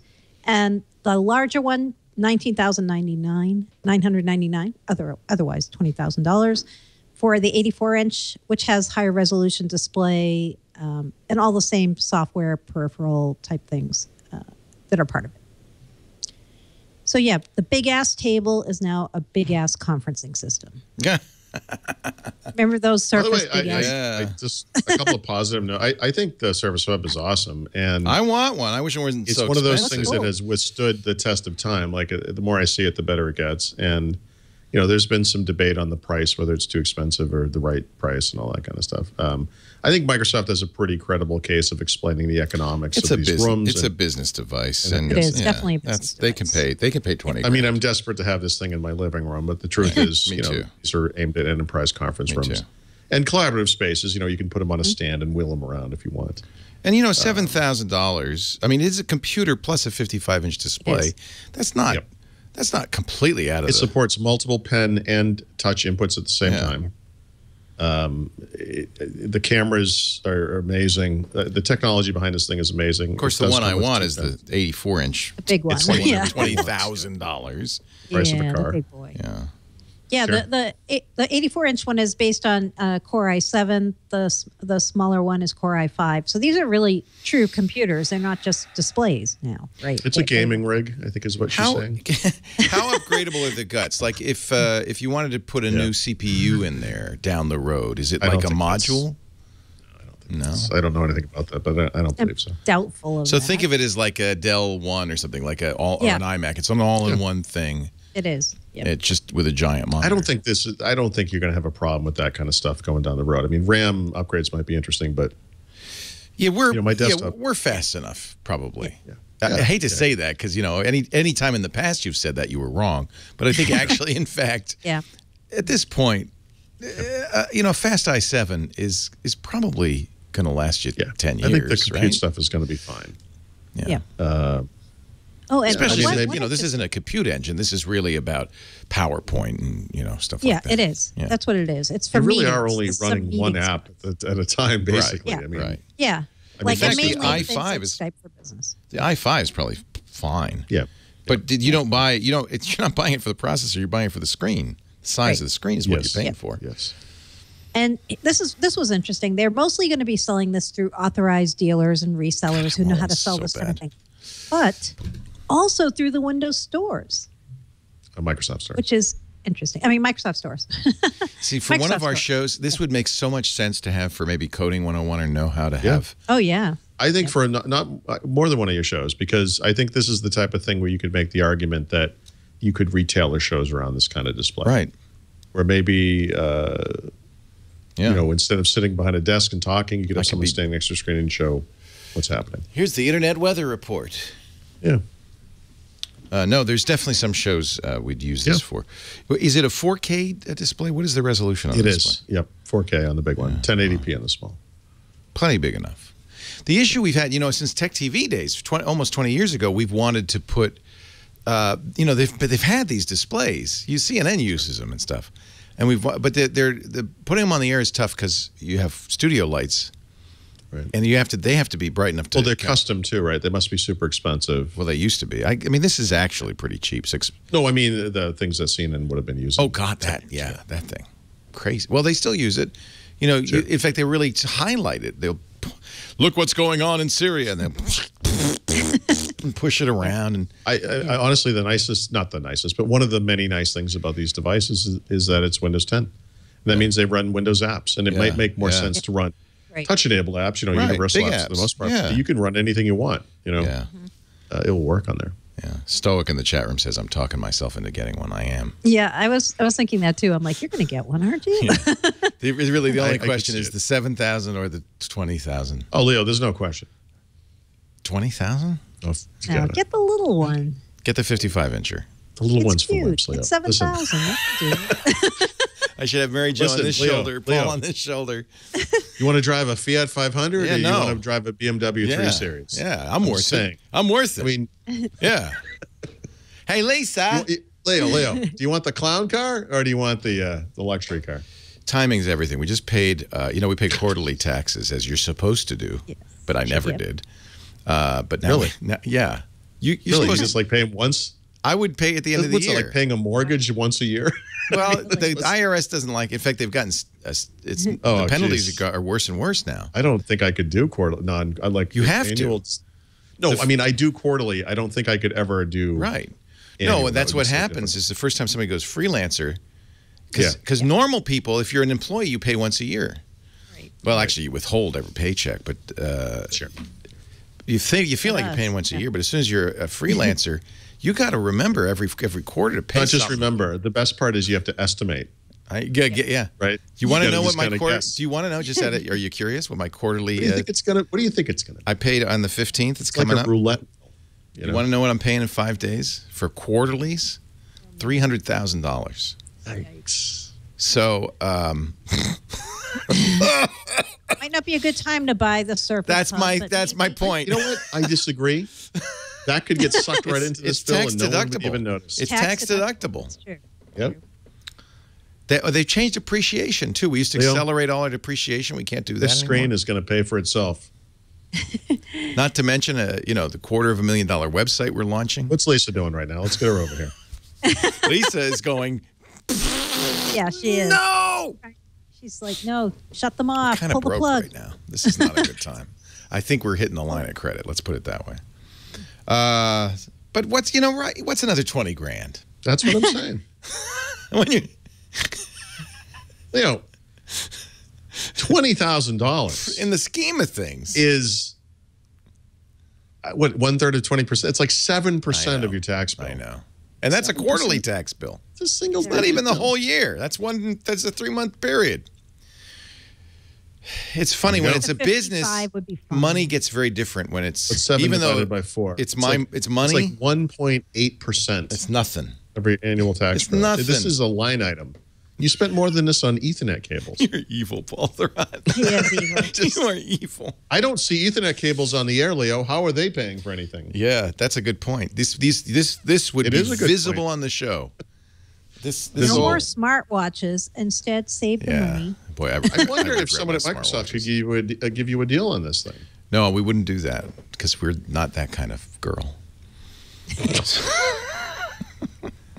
All right. I see I've crossed the line. I'm sorry. No, we don't. I couldn't do that because then that would taint our coverage of the whole. We have to pay full retail. I do a radio show. Consumer Reports? Leo, listen. Consumer Reports buys everything. I know. At full retail. I know. There's a radio show I do. Seriously? Yeah. You think they don't see these guys coming a mile away now? Consumer Reports is up like they're buying cars. It's weird. This guy has bought 17 cars at this dealership in the past year. I wonder, what if he works at Consumer Reports? Oh, really? I model myself on them. I try to do that, but it's exhausting. Facebook versus Microsoft. Yes. Oh boy, sheesh. Well, the story. Let's just say, I thought they were partners. What happened here? What happened? Okay.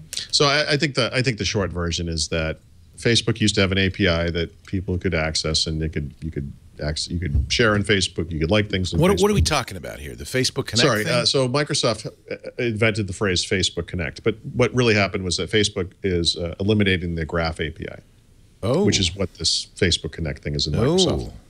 Well, so if you want to connect your Facebook, right? Yeah, we did what? Evolve it too. It's evolved. They evolved the Graph API from 1 to 2, right?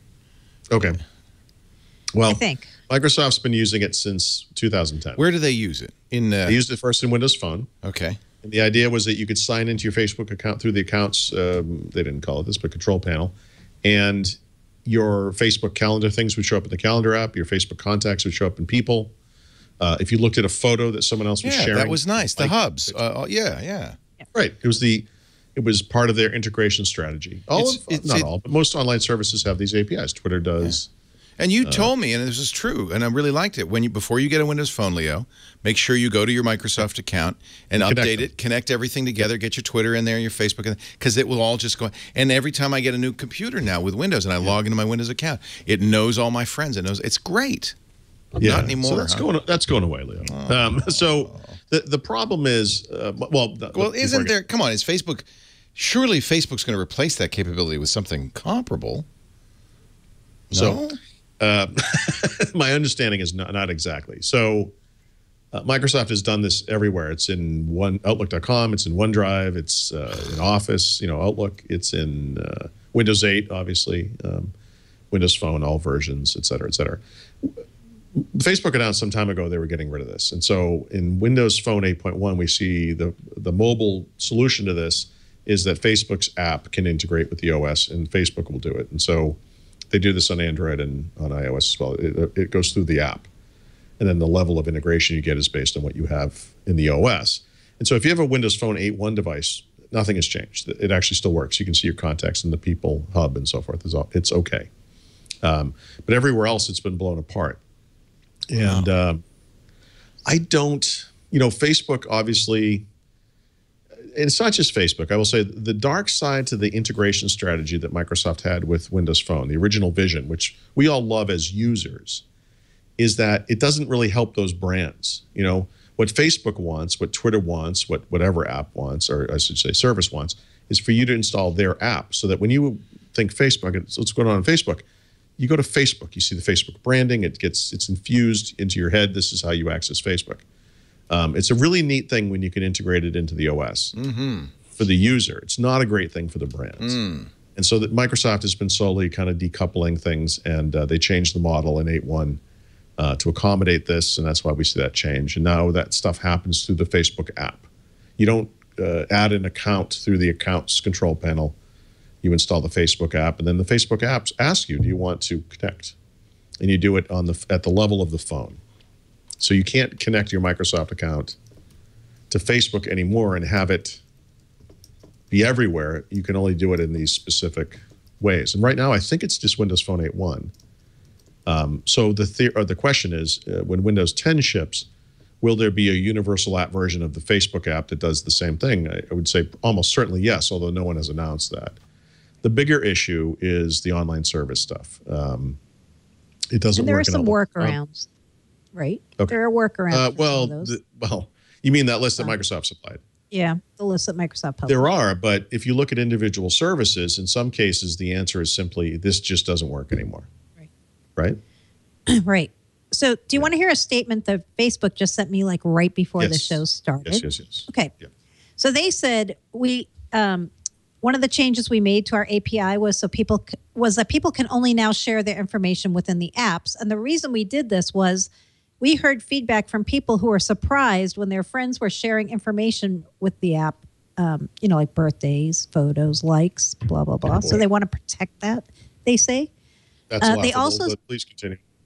They also said they told all developers, not just Microsoft, a year in advance to change their apps and upgrade. Oh. Yep. Yeah. Is this going to happen? Because Apple does the same thing on an iPhone. Right. Is it going to impact them, or is it Facebook and Microsoft?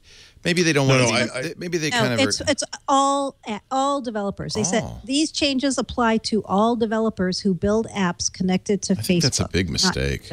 Well, no, but I mean, the thing to understand is that Android and iOS never did this. Oh, they didn't? Well, they made a side deal. Microsoft did this everywhere. Right. That was their big deal. We're going to integrate with everything. Right.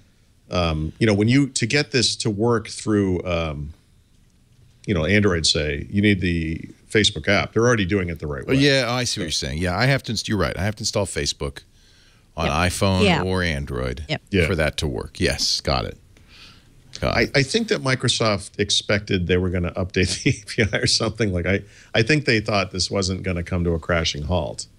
I mean, there have to be hundreds of millions of people using this functionality without really even remembering that they did it. You get this kind of dialogue where you're like, would you like to connect your Facebook account to your Microsoft account so you can share photos or something. You're like, yeah, of course. Of course. Even something as simple as you have Windows Photo Gallery on your Windows 7 PC. You can connect it to Flickr. I think you can connect it to Google using a third-party add-in. You can connect it to Facebook. Of course I want to do that. Right. I happen to use this app to manage photos. I want to use it to post photos to Facebook. Why wouldn't this work? Well, it doesn't work anymore. That's one of the things that broke. Can Microsoft fix this? I guess if they go back and somehow do something to take advantage of that API. Do it the Facebook way. Do it the but Facebook way. if you read that support page, Microsoft clearly was blindsided by this, although I agree that they told them they gave them a year. She said that. It was public a year ago. They did publicly announce they were doing this. Yeah. But maybe they don't. Maybe people at Microsoft don't read the papers. I would expect that they have a more direct form of communication. Facebook, right? I mean, it's like they knew. Wait a minute. I must have skipped the page on that. It's just like, what? They were serious? What? I mean, this is bizarre to me that this happened. Yeah. So if you read the Microsoft support page, it's very fatalistic. I mean, there's not a lot of, oh, don't worry. Listen, if you could just hold on for a couple of weeks, we're going to have a solution. It's like, this just isn't going to work anymore. No, and it's interesting. Microsoft wouldn't comment on this story this week. Like a lot of people were asking them for comment, and I don't think anybody got comment from them. So I don't know. Like it would be nice to know if anyone's listening from Microsoft what the game plan is. Yeah, what happened? Yeah. I don't care what happened as much as like, what are you going to do now more? Yeah. All righty. Let's take a break. We come back. We're going to talk more about this kind of stuff. Skype, Xbox One. We got picks. We got beer. We got the whole thing coming up. But first, a word from our sponsor, Prosper.com. You know, it's a really good example of what the Internet can do. And the Internet is, as you know, reinventing so many traditional ways of doing business. And one thing that could really use an update is borrowing money. You don't want to go to Louis the Loan Shark down the street. You don't want to go to friends and family. You probably don't want to go to the bank even. But you can now get a low fixed-rate loan from Prosper.com simply by going to Prosper.com/twit. Up to $35,000 in as few as 5 days. The way it works is Prosper is a marketplace bringing people with money to lend together with people who have to borrow or want to borrow money. And it's all regulated and safe and everything. I think there's even a kind of like a fake bank that because the government requires a rubber stamp or whatever. But the simple fact of the matter is that you can go to the website prosper.com/twit, give them just a few basic pieces of information. It's very simple. You'll get a quote for an amount of money you can borrow, your low fixed rate. I think you'll be very pleased. I can almost promise you it's less than you're paying, let's say, for credit cards. That's the worst way to borrow. This, in fact, would be a great way to pay off those high-rate credit cards, kind of get your life back in order here. Or, there's a lot of other things you could do. You could fix up your house. You could start a business. I mean, just think what you could do with up to $35,000. And quick, too. Do not put more debt on your credit cards. Pay them off. To find out what your rate is without affecting your good credit, Prosper.com/twit. And for a limited time, Prosper is offering you a $50 Visa gift card with your low-interest loan, just because you saw it on Twit. Go to Prosper.com/twit. Get up to $35,000 in your account in as few as 5 days, and that $50 Visa gift card. Really a perfect example of how the Internet can make things just better for everybody. Prosper. Friction-free, I guess they call it. Prosper.com/twit. We're talking Windows and Microsoft with Paul Thurrott and Mary Jo Foley. The latest news from Redmond. By the way, kudos to Microsoft. Apple had that weird bug where if you pasted just the perfect weird Unicode string in messages, it crashed it. Yep. It turned out Skype. I think that what's happening is hackers are obviously looking at this, overflowing the text rendering engine. Same thing with Skype. Microsoft fixed it in less than a day. Last time I checked, 2 weeks in, still not fixed on iOS. But Leo, Apple Music. But Apple Music. They're busy. They've got other things going on. They can't fix bugs. Can't fix everything. They're changing the world. I mean, maybe we don't know. Maybe it's a harder thing to fix, but it feels like Apple should have patched this one by now. Let me just check to see. No, still 8.3. Where do they make all their revenues again? Do you want to pay attention a little bit? No. So, while I wouldn't necessarily say Microsoft's been the best steward of Skype, they have kept it going. They have kept it up to date. Right. They've kept their hands off. That's for sure. Yeah. My God. This is all Skype. My business. If you didn't know any better, Skype would still be a separate entity. Yeah, that's true. It's Skype.com. My blogs. My business is Skype. But every one of our co-hosts who doesn't live in Petaluma, and that's pretty much everybody, comes in via Skype. So Skype for Web is very interesting to me. Tell me about that. Yes. Skype for Web is the version of Skype you can run in a browser. This is kind of like Google's WebRTC. Yes. Yeah. I think so. Microsoft launched Skype for Web in a limited beta last year, and now it's open to anyone in the U.S. or the U.K. who wants to try it out. What are the requirements? Do I have to use Sparta? You do not. It's not Apple, Leo. No. Windows with Internet Explorer 10 or above, Chrome, Firefox, Safari I wonder if 6 it works on Chrome OS. How about that? That would be really cool. Actually, I don't think it does. So one of the issues with Skype on the web is that video and audio conversations require a plugin. Yes. Okay. I'm pretty For sure now. Chrome That OS makes sense. is off. Yeah, it's that off makes the list sense. for now, but that's probably coming. Right. So it doesn't work on Chromebooks without some pretty serious workarounds at this point. Yep. I bet it can. Yeah, they say it doesn't. We'll just. And that's not Microsoft's fault. I think that's completely reasonable. Yeah, they're using And they said once our WebRTC is baked in, then yes. So they will use WebRTC. They will at some point. That's fantastic. Yes. And if you're not in the U.S. or U.K., Microsoft says in the next few weeks, they'll also extend the Skype for Web beta to people in other countries. So it's coming very broadly. We don't know when it'll be final, but it's definitely getting more broadly exposed. Yep. What do you think that strategy is all about? Skype everywhere. Like one on the web? Skype. One Skype, like one Microsoft. I don't know. Well, it's got to be everywhere. I mean, maybe you have a work computer and you can't install apps. Right. You can access it on the web. Or maybe you're on vacation, you're in an internet cafe, or at someone else's house, whatever it is, and for some reason you have to use Skype, and you can do it on someone's computer for a better experience. You can just sign into your account. Doesn't Facebook use Skype?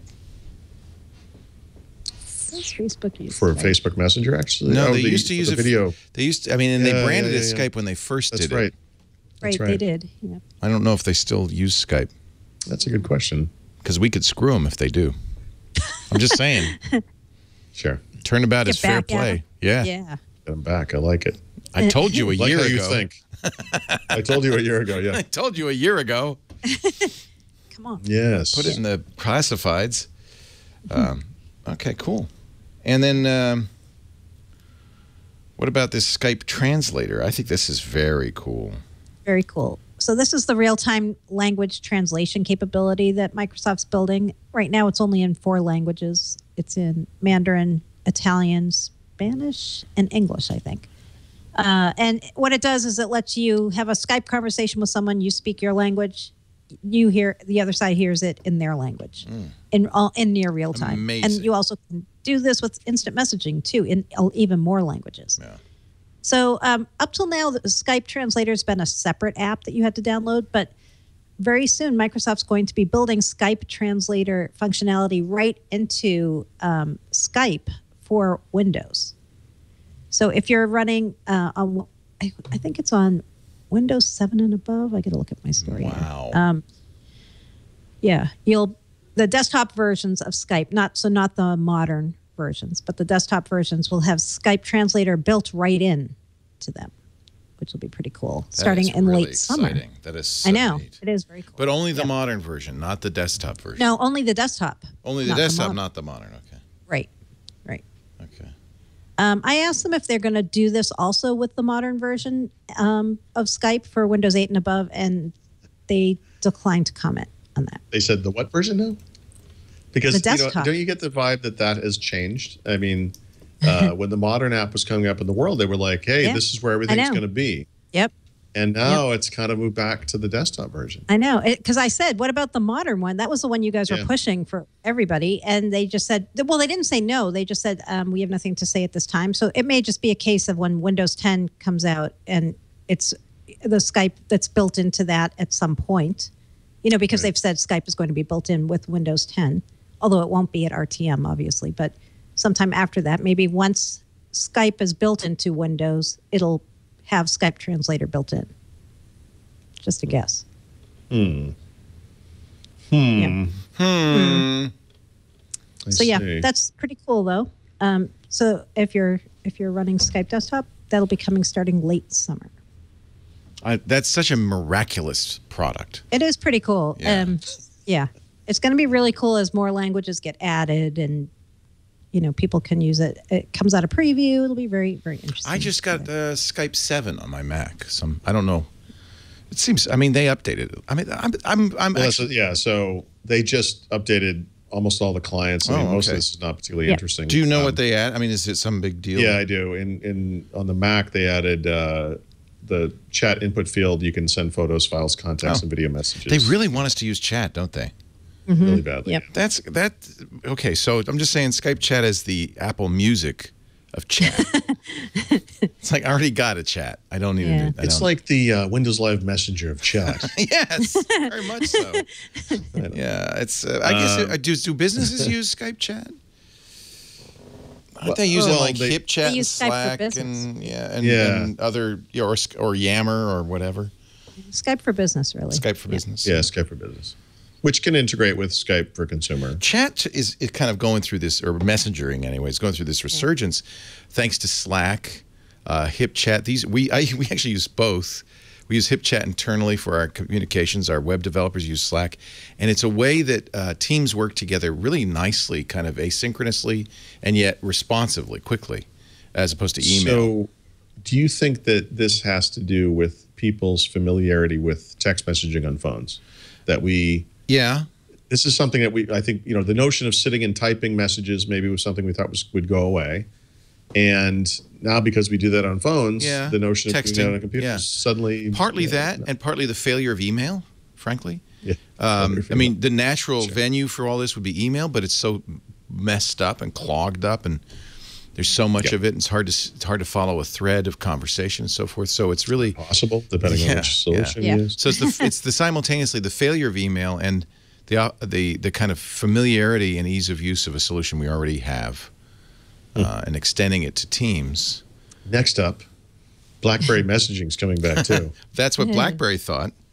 Yeah, well, that's why Snapchat exists. Actually, it's we just want something secure. Well, WhatsApp. That's why it got 3 billion, right? Yeah. WhatsApp. So businesses use Link. Sonic Frequency says every day we use Link. No. Well, the Skype for Business is the new version, but that's video. And audio. Link has chat. Link has IM. It's IM as well. Okay, it's all that stuff. Yeah, it's more than that too. By the way, it's online meetings. It's the screen features. sharing. The features. Well, that's the key. On the feature set of these developer tools like Slack and HipChat, is you get screen sharing, get video conversations, but you also get plugins to all of the tools that you use. Plugins. I would imagine Link would plug into CRM and stuff like that, right? Yeah. Well, they're built. This is interesting you're bringing this up because this week we found out Microsoft's integrating Skype for Business right into the Office 365 user interface. So it's Skype for Business is getting integrated into more and more Microsoft products, and it's going to be the default chat, the default communication. Interesting. Platform. Well, I mean, think about it. You go up to like a SharePoint share, and you find a document some other people in your team worked on, and you want to communicate about it with them, right? Right. There have been ways in SharePoint to do that forever.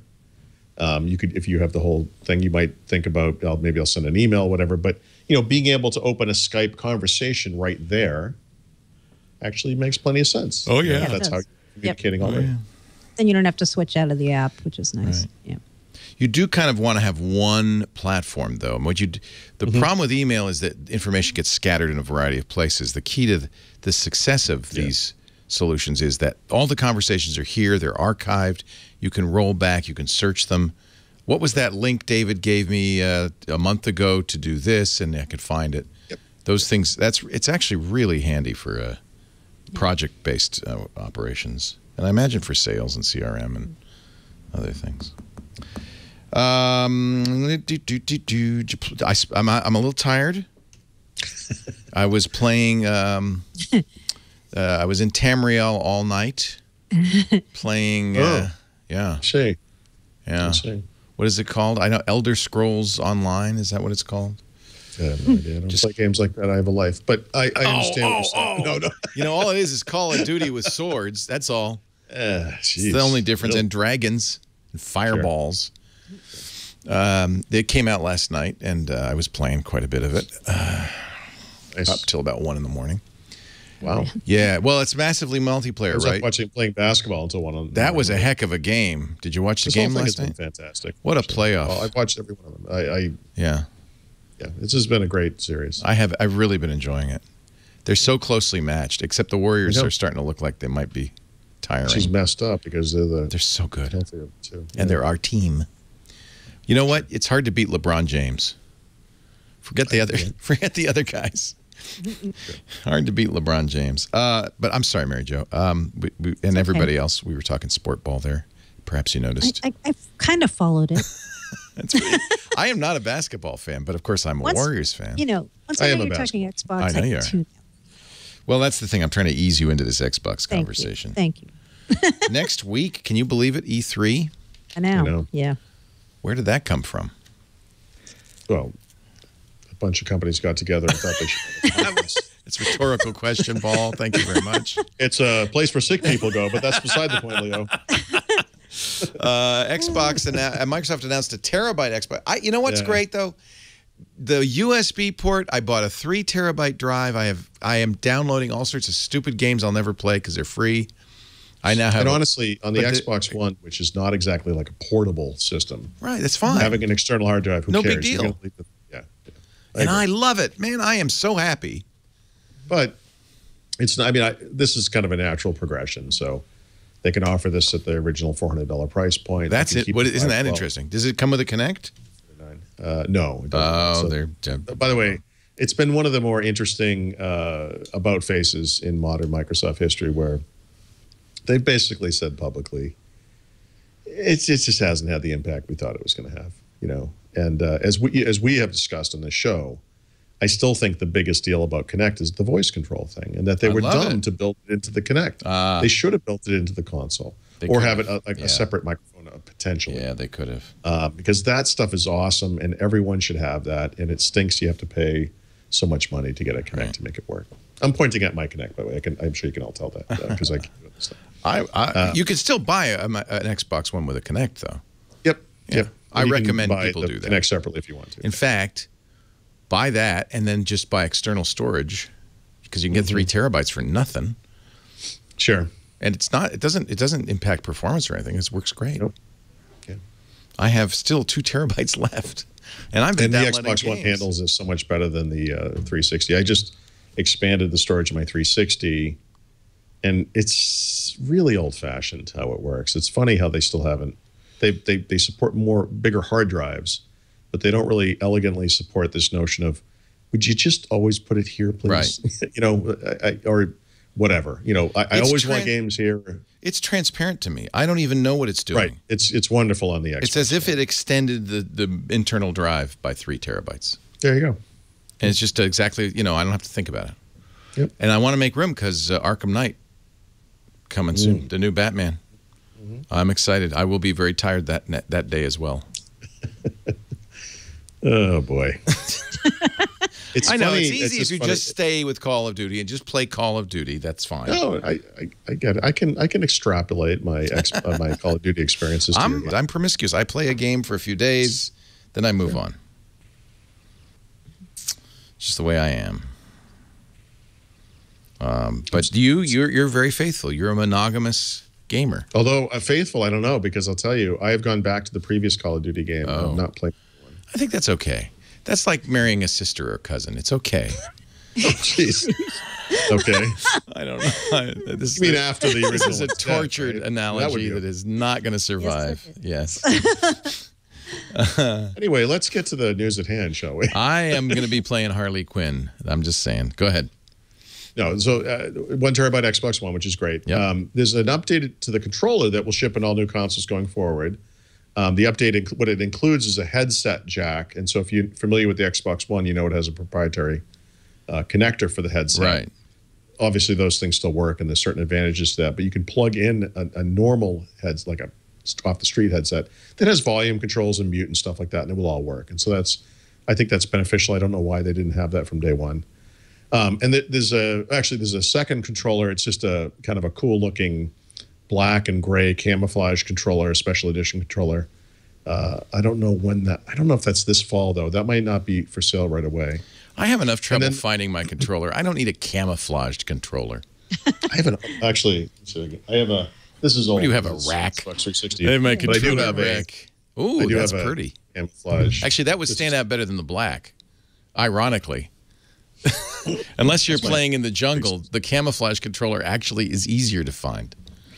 Yeah, like sometimes if I don't want people to see me, I just stand really still.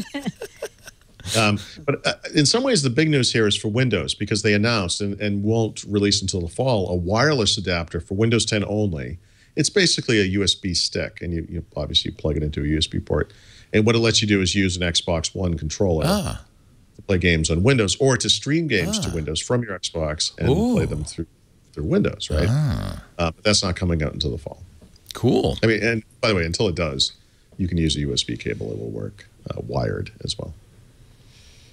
It's so funny because when the Xbox One came out, I was, and I don't know about you, but I was bemoaning the lack of signature games of exclusives. Yep. There is now no problem. There are so many great games, and it's such a great platform. What the neat thing, they must have done this in the past when console versions changed, but we're starting to see, and you're seeing it on PS4 as well, these game collections appear where people have moved forward to Xbox One or PS4 had played Halo. all these previous games. Yeah. So Halo happened. Gears of War is going to happen. I can't think of the name of it because I'm not really a PS4 guy, but there's a big Sony Uncharted, I think, is going to be every Uncharted game will be made into a collection for PS4 users. I think it's Uncharted. If it's not, it's something like Uncharted. I like that kind of trend. No, they did Uncharted. They did like 1, 2, 3, and 4 or something. I love Uncharted. Not enough to buy a PS4, but I love Uncharted. I think about just playing those games just to try them. I have my PS3. I can play it there. But like the Halo Master Chief collection was great. Yeah. I love that idea. Yeah, I do too. What game should we... Well, you have already all the Call of Duties, so there's no point. Well, actually, that's what I want. I want the Call of Duty collection to be the Call of Duty online games only. And what I want is not the actual games. I want just the levels and the loadouts and all the... Right, so you can play any map. In one giant system. Yeah, that's actually great. That would be cool. That would be... I would stop. Of course, I'd stop buying games. With the modern engine, but all the maps. Yep. That would be really cool. I'd love to see that happen. That's a great idea. There are maps I still miss. Yeah, that's a Call of Duty great 2, idea. which, by the way, dates back to 2005. Yeah. But imagine if they updated it and used the current engine. I know. Oh, I think so about fun. this a lot. Me Some too. people dream about vacations and cars. Mary Jo's going. I dream about What the hell's wrong with these guys? No, she's just thinking, I'm so glad I'm not a boy. I'm just thinking, Hadoop. Hadoop. That's what No, but I have a question for Paul. What do you think we're going to see at E3 now that they already announced this? I know, right. So I think they're going to do what they did last year, which was focus just on games. And when they originally announced this hardware stuff, I thought that was kind of weird. Why wouldn't they just announce this at the show? You know, it was a leak, right? I don't. Well, I mean, it's funny because they're going to become available during the show. Yeah. Right. Oh, some of them are. I mean, the new console, the new controller. I don't know. I bet it's because they're going to focus on games, and I bet that a bunch of it will be Windows games. I think it's going to be about software. What about HoloLens? Ooh. I haven't heard that they are going to do anything like, say, drop the SDK for the HoloLens there, but it seems like HoloLens should be part of whatever they do, I would think. Interesting. It could be. Just a guess, but that could be. Could be. Just throwing that out there. Could be. Okay. I see what you did there. I'm not as excited as I was about HoloLens because you guys talked me off. Oh, really? Of it. Well, you know, the narrowed field of view and all that. I got a Gear VR, and I've actually been kind of more excited about VR than I was before. I ordered a Google Cardboard thing. Yeah. You want to get a cardboard. If you get a cardboard, well, it's too late. But if you get a cardboard, get one, and they're like $25 with a strap, so it just holds it on. It's really a pain to hold it on all the time. Here's the thing. It's going to be a real soul-searching moment if you get this $20 piece of cardboard thing that you could have made for yourself for $5. Right. And if that works, if it's really actually pretty good, and you can throw an Android game in there or something, and it looks good, or whatever. I mean, that's going to set my expectations accordingly. I mean, that's interesting. So I want to see it. I just want to see it. Yeah. Did you ordered one? You said, right? I did, yeah. Yeah. I have not. It would be funny if actually Microsoft maybe it came and I didn't notice. I got you were allowed to order one? I don't. Wait a minute. What say? What happened? You were allowed to order one? Who? Oh, you ordered a cardboard, not a HoloLens. Yes. Oh. Right. Yeah. No, I got the Gear VR because I have a Galaxy S6, and well, I'll give you an example. There's a Cirque du Soleil video they made in 360, and the performers are all around you. Yeah. And you look, and there's somebody doing something cool, and you look over here, and I got so excited. I was in bed looking at it, and I jumped out of bed, and I started, oh my God! I mean, it's like you're there. Admittedly, low res, blah blah blah, sure. But it's still good enough. You have to suspend disbelief a little bit. But it's okay. Wow, what an experience! And you really get a sense of, well, this is going to be interesting. You just told us that you stayed up late last night playing games with swords and dragons. I think suspending belief is, the first step. I mean, it's okay.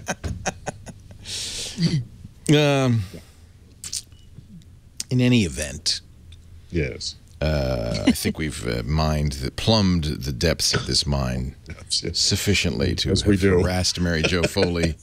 And now we can move on because my friends, the point of the show where I get overly excited, we call it the back of the book. Are you talking to me? No, this thing. You're talking to me? I have this Heil, right? You have a limp arm. I hate it when that happens. I don't know. So actually, the clamp that holds it to the desk is broken. Yeah, right? So it kind of it just kind of sits at an angle. This is normal. So today, a new one is arriving. Good. And I'm gonna securely, and hopefully it works. But I mean, for now, maybe the arm's okay. What I'm guessing is the arm's okay. It's just that it's not. This is at the right always these things. They're like those Ledoux lamps. Remember the same problem. The springs and so Bob's done some stuff which is nice. Like the springs are internal. These don't. I mean, the arm itself. They're good. They don't go bad as fast. But here's the trick. I drilled holes in my desk. Yeah. I don't do clamps because the clamps because you torque it a lot, right? So all of my desk, this nice solid. They do They do have a version of you can actually. There's 3 holes in it. Yeah. You can. I had Colleen in the day. This desk is full of holes. It has holes everywhere. I haven't thought of Colleen forever. Yeah. She was great. Where is she? Do you talk to her? She's at Facebook. Yeah, still. Well, last I heard. Oh, did she leave to go to Google? She went to Google. Oh, yeah. Has a great success at Google. Rose rapidly. Got promoted every 5 minutes. She got promoted there. Mary Jo, did you know Colleen? Oh, she was great. So she was our chief engineer. She designed a lot of the stuff that. Oh wow. But this was back in the cottage days. It was like 3 of us. Right. And she was. I love Colleen. I think perhaps I was a little hard on her.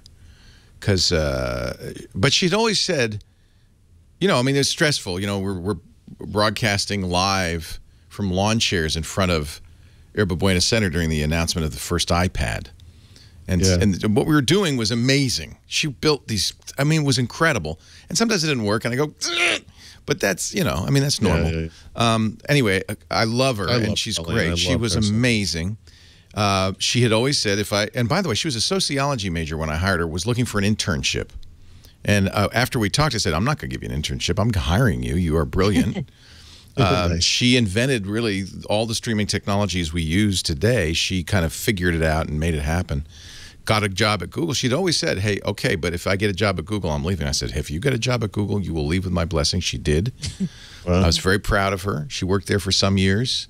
I think rose rapidly and ended up leaving Google to go to a startup. I think as often happens with Google, she wanted to work at a startup. And then I think Facebook made her an offer. She made an offer she couldn't refuse. And so she's doing streaming video over there. Am I right, Paul, John? Well, she's doing lots of things. She's doing lots of things. Nice. Our Elemental is when she worked at Google. When she worked at Google, she's the one who said, we have the model. So that's a great story. So she invented, we had like 6 Mac Minis streaming. That's Streamosaurus, we call it. And so when she went to Google, she basically talked a company into building something, a single box that did that, called a $25,000 box called the Elemental, which she said, now you need to get it. And so I bought it, and that's what we used to stream. I mean, it's really, she has changed streaming video, and I was very lucky to have her around. And I don't remember. Oh, but yes, she was also handy. Yes. And she would climb on this desk and drill holes in it. Yep. Yeah, that's right. Yeah. And you couldn't, I'm telling you, this mic, you could hang off of it and it wouldn't go anywhere, which is what you need. I haven't thought of her in forever. I know.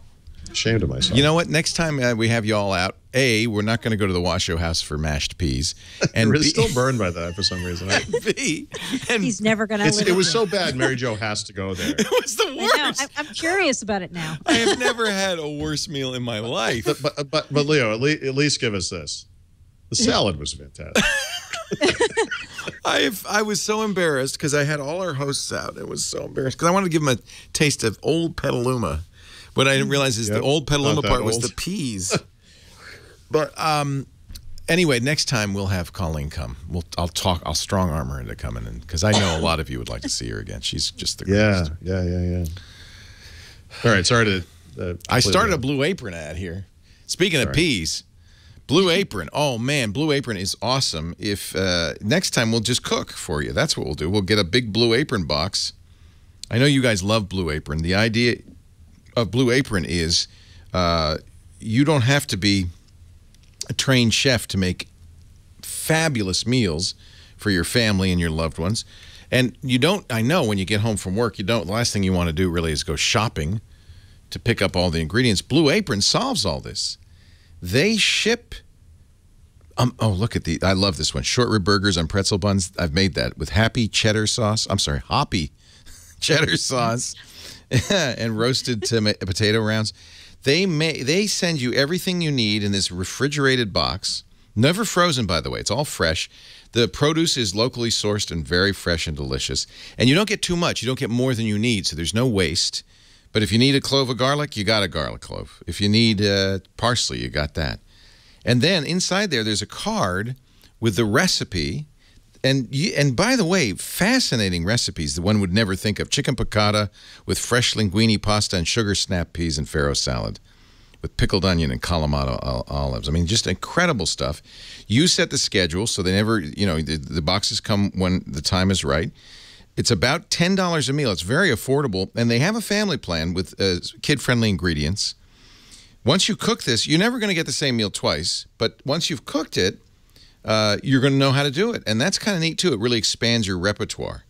And, somebody like Mary Jo, who's already a great cook, even Mary Jo, I think, you enjoyed the meals that you got. They were unique. They were different. Just is incredible. I never knew what to do with a bok choy. And I now know what to do with a bok choy. And those bok choys, by the way, came from a farm just down the road, and they're fabulous. You can use their website and the how-to videos there, even if you're not a Blue Apron customer. So check it out, blueapron.com/twit. And while you're there, you know what? We're going to send you 2 meals free, so you get a sense of it. It's so great. Get cooking with Blue Apron, blueapron.com/twit. We've been sending boxes to all our hosts. I know Paul and Mary Jo, last time we talked, you guys loved it. We're thrilled to be associated with them. It's great stuff. blueapron.com/twit. Your first 2 meals are free. Back of the book time. Paul Thurrott, Mary Jo Foley. Whoops, that's the wrong picture. That's the picture I want. Why don't you start, Paul, with your tip of the week? Yeah, I actually had hoped to have more of these by the time the show started, but it's actually been surprisingly busy this week. But I'm starting a series of articles on people are upgrading to Windows 10 and they want it to work the way that they're used to. Because obviously, if you're coming at it from Windows 7, the start menu's there, but start menu doesn't look like the start menu in Windows 7, and floating windows there and so forth. But Explorer is a little bit different and so forth. So I've only put the first one up, and it's about modifying a part of File Explorer so that it works more like it does, actually in this case, to the version in Windows 8, which I really like. But I'm going to have a bunch of these. And so there'll be stuff for people. If you're coming from Windows 8 and you prefer everything to be full screen, you don't want the Windows and stuff, you can do that. And so I just have the beginnings of that, unfortunately, not as much as I was hoping for. And then the software pick of the week is tied to an update that Microsoft made to Office 2016 for Windows, the preview version. They started to add some of the live collaboration features that they've already had on the web for some time. And more specifically to Word. And so in Word now, you can see where the other person is editing in the document live. I think the actual real-time effect is going to be coming in a future update, but right now you can see where the cursor is and that someone else is working on it. But I'm reminded that I've been using Office 2016 preview now for a while, and it's really stable. And as a software pick, the notion here is obviously it's a trial. But if you have an Office 365 subscription, you can actually install it as part of your subscription. And so instead of installing the current version, 2013, you can install the preview version. It will count against one of your installs, but that means you'll keep getting updated as this thing goes forward, and you'll be updated to the final shipping version when that happens. And of course, it'll be updated going forward in the future as well. And that's actually kind of nice. And I would say that just from a functionality standpoint or from a reliability standpoint, it's right there. It's great. And I honestly, for Word, OneNote, which are the big ones I use, there isn't like a huge difference. I think visually it's kind of nicer looking. It's got that kind of contrasty colored top bar like you see in the mobile apps. But functionality-wise, not a major difference. But if you're not paying for Office 365, let me see if I can get this to come up on my system, because I think this one is an example of that. I occasionally get these little reminders that, it's not coming up, but that this thing is going to expire. But it expires in like 271 days or some crazy amount of time. So if you don't want to pay for Office, this is actually a nice way to get a long-term version of Office for free. Just use it for the next, whatever it is, 6 months or a year or however long it lasts. And it's free. So you can get that from the Microsoft I got a tip. Can I do a tip? Mm-hmm. Actually, it's Alex Gumpel's tip. So he got his Cortana has got updated on Windows Phone. Have you seen this? If you tap Cortana, if you've got a trip upcoming, and Alex has always got a trip upcoming, it'll give you spontaneously information about the trip. So there's the flight. There's the map of the SFO. Is that not new? Check-in available, so we can do that? I've seen that before. Moderate traffic on your way to SFO. Here's the weather in Austin. You're going to Austin, I guess. It's almost like it's proactive. It's almost as if it knows. Somehow, how do it know? So that's really cool. I have seen that before. I'm not sure. To open my trip plan there? Yeah. It just was announced like 2 days ago. This was announced 2 days ago, he says. It was. Yeah, so I could check in. I'm pretty sure I've seen this before, though. I thought I had too, but it might be like the Snap window. Look at this, food and drink in Austin, catch awesome events, great sites. Right. So how does it know about your trip? Is that from email or from the email? And that it's done before with just the flight and stuff. It's done the flight before, but this is giving you a lot more, like explore San Francisco Airport. Here's the weather in Austin, popular food and drink.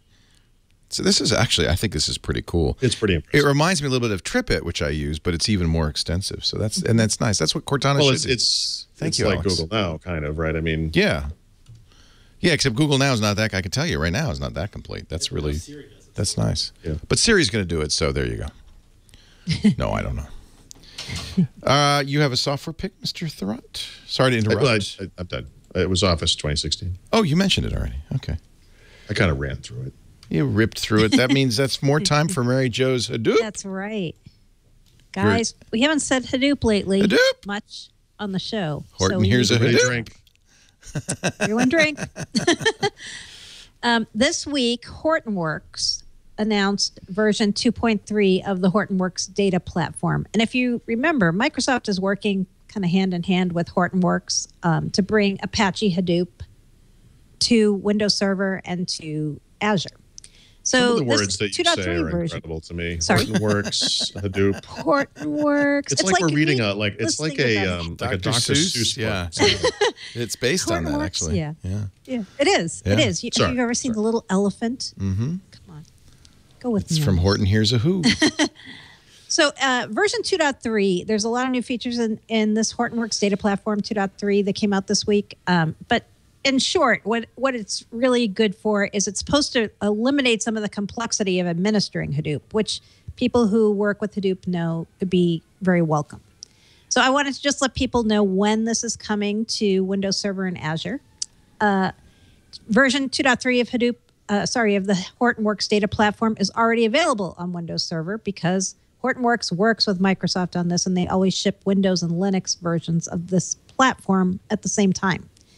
But coming this summer, you'll also have Linux for HD Insight supporting the 2.3 version, as well as Windows, the Windows implementation. In VMs, you'll have HDP 2.3. Man, that's a tongue twister. HDP 2.3. And you'll have it available as part of Windows version of HD Insight as well. So lots of Hadoop coming this summer based on this new 2.3 version of the Hortonworks data platform. Nice. That's your enterprise pick. Yes. And now, ladies and gentlemen, without further ado, our code name of the week. Right. So the other thing I didn't ask Paul, because I wanted to save it for the code name pick of the week, is next week at E3, I also wonder if we might hear about Microsoft's Arcadia technology. Arcadia was the code name for the streaming app and game service that the Windows team is building. Seems like it might be time for Microsoft to show that off, since it seems to be somehow connected with work they're doing around Windows 10. This might be the show where they show that off or talk more about that, because I think they are going to talk a bit about updates coming to Xbox One during E3. So I'm actually going to watch the streaming keynote on Monday, just in case they announce this. Otherwise, I'll sleep through the game. We'll get you yet, Mary Jo. I will just sleep through the game. As we say in these parts, you'll get it.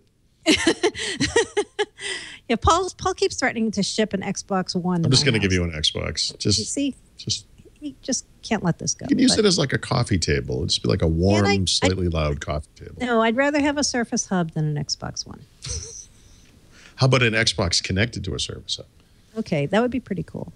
But then I need a whole much bigger apartment. So yeah, Arcadia is something I'm going to be watching for. I don't have any information that Microsoft's going to show this or talk about this at the show, but I'm thinking that could be a venue for that as well. So that's my code name pick. Do you know? I mean, what's the point of this? Is it to get Xbox 360 games onto the Xbox One? Is it to get Xbox games in general onto Windows? Or what's the? There were a lot of kind of guesses what this would be for, right? Is it the way you connect your Xbox One platform to Windows 10 and stream games across the two platforms? Yeah. Is that the technology that's enabling that? I don't know. It is something, though, that is Arcadia, we do know, was a project of Microsoft's operating systems group. So it's the team that builds Windows. It's their project. We don't really know what they're going to use that for. We're just kind of guessing at that point. Well, I guess that arguably the HoloLens thought that you had in this both fall into the general category of games, right? It's about games, Right. Mm-hmm. And kind of like the whole idea of one Windows, right? They haven't yet brought Windows 10, the operating system, to the Xbox One. That's supposed to come later at some point. But before they do that, they still could tie Windows 10 to Xbox, right? In different ways, through streaming, through the common store. They could do a lot of things like that. And now, let's see. Just in the nick of time, it's beer time. Yeah, I was thinking about beers that I don't often talk about, and I don't talk enough about brown ales. Some might argue. By the way, you're picking one of my favorite breweries. And mine These also. guys are near me. Yep, Pretty Things. They're based in the Boston area. They're actually gypsy brewers, which means they don't have their own brewery, as far as I know. What? That's true. They just come and take a barrel out of your house? What do they? No, they sneak in at night. They do. They sneak into breweries at night and they brew there. What? Because they don't have the space. No, they don't sneak in. They get breweries to let them He's a guest brew brewer. at their facilities. Guest brewer. And they make some amazing beer. Does this? They're amazing. It is. It's a husband and wife team that runs Pretty Things. And this beer, St. Butolph's Town, which I think is named for Boston, isn't that connect? St. Butolph, wasn't that about Boston somehow? Paul? Yes. Our historian. Yes. He's gone off to get a drink. Saying yes. He's going to get his brown ale right now. I need some St. Butolph. I haven't put this on my laptop yet, but I went off to get I have a Pretty Things laptop sticker. Oh, yeah, sticker. Nice. Nice. I want one of them. Yeah. So their brown ale is a really nice light brown ale. I've had a couple times. It's not like it's not one of those brown ales you smell and you think, oh, I want to only drink that in the fall or the winter. You could drink this even in the summer. It's lighter in color. It's lighter in flavor. It has like the coffee and burnt, good in a good way, burnt notes that many brown ales have. And some people think it tastes almost chocolatey, but it's a very nice, easy to drink brown if you are in the mood to try something new. That's not an IPA, not a heavy. Butolph. Is that how you say it, or Butolph? I don't think it's Butolph. I think it's Butolph. Or sometimes Butolph of Thorney. He was an English abbot and saint, the patron saint of travelers and the various aspects of farming. And his feast day is coming up in 1 week. So get some Butolphs and celebrate. I have Pretty Things beer in my fridge right now. Nice. There was a group called the Pretty Things. I wonder if they were named after that group. They make a barley wine beer, which is very, very good. Yeah, it's a Anglo-Saxon kind of sounds like kind of a brew. Jack Dore is the one that. Jack Dore is great. Saison that's a great beer. Yep. Many English churches are dedicated to St. Butolph. And when I lived in Boston, right out of college, the street I lived on was St. Yes. I used to call it St. Butolph, but St. Butolph. Well, if you live there, you get to choose the name. Boston. I just called it what Boston. I wanted. The name Boston comes from Butolph. It was originally Butolphston. There we go. Yep. And I think people decided quite rightly that was just too damn hard to say, especially if you had a St. Butolph's or two. And so they just call it, instead of Butolphston, they call it Boston. Actually, they call it Boston. Baston. Maybe St. Badolph. There's a street in Boston's Back Bay neighborhood, which Mary Jo Foley used to live on. The President's House at Boston College. There's also a St. Butolph Street in London. And yeah, of course. There's I know you all know the famous private club, the St. Butolph Club in Boston. Been there many a time. Many of it. I did not know that Boston was originally Butolph's town. Or Butolphston. Now you know. Butolphston. You think it's Butolphston? Butolphston. Yeah. See all the things you can learn through beer. It's just educational as well as delicious. Yeah, it's like traveling without leaving your stool. It like puts information in your head and then it kills the brain cells that contain it. Exactly. Circle of life. Does anybody in the chat room know how you pronounce Botolph? The funny thing is you probably pronounce it Boston, which is why why that happened. You know? It's probably pronounced Boston. Yeah, it's pronounced Boston. Baston. Ladies and gentlemen, we have had a lovely time getting together and talking about Windows for the last couple of hours. I'm glad you were here, and I'm glad, especially, that Paul Thurrott and Mary Jo Foley were here. Paul Thurrott is at Thurrott.com, Thurrott. The T is silent, which would make it a row. A row. He is also the author of many a book. Not all of the T's are silent. Not some of the T's. Stewie, wait a minute. Stewie went to St. Butolph's School in England. He should know. Stewie, in our chat room, how do you pronounce Botolph? Stewie, you are going to be the definitive. The Alf is silent. The Alf. I don't think that's right. Mary Jo Foley's at allaboutmicrosoft.com, the ZDNet blog where she covers everything Microsoft. And each and every Wednesday, 11 a.m. Pacific, that would be 2 p.m. Eastern, 1800 UTC, we gather and talk. And you would love it if you'd watch live.twit.tv. By the way, we're going to readdress that live.twit.tv. We'll soon just go to twit.tv/live. But you won't have to change. You can still use your bookmarks. We'll figure out a way to. I think there's a technique on the web that When's lets the new you. site going live, Leo? Well, it was down about a minute ago, so I. Can I see the site? Yeah, new.twit.tv if you want to look at it. But it's a work in progress. But it's going to be up. We were hoping tomorrow. But then Acquia, who hosts the Drupal side of it, because it's divided among many different servers. Acquia kind of did something weird to our load balancer, and that's why you may be getting odd things going on.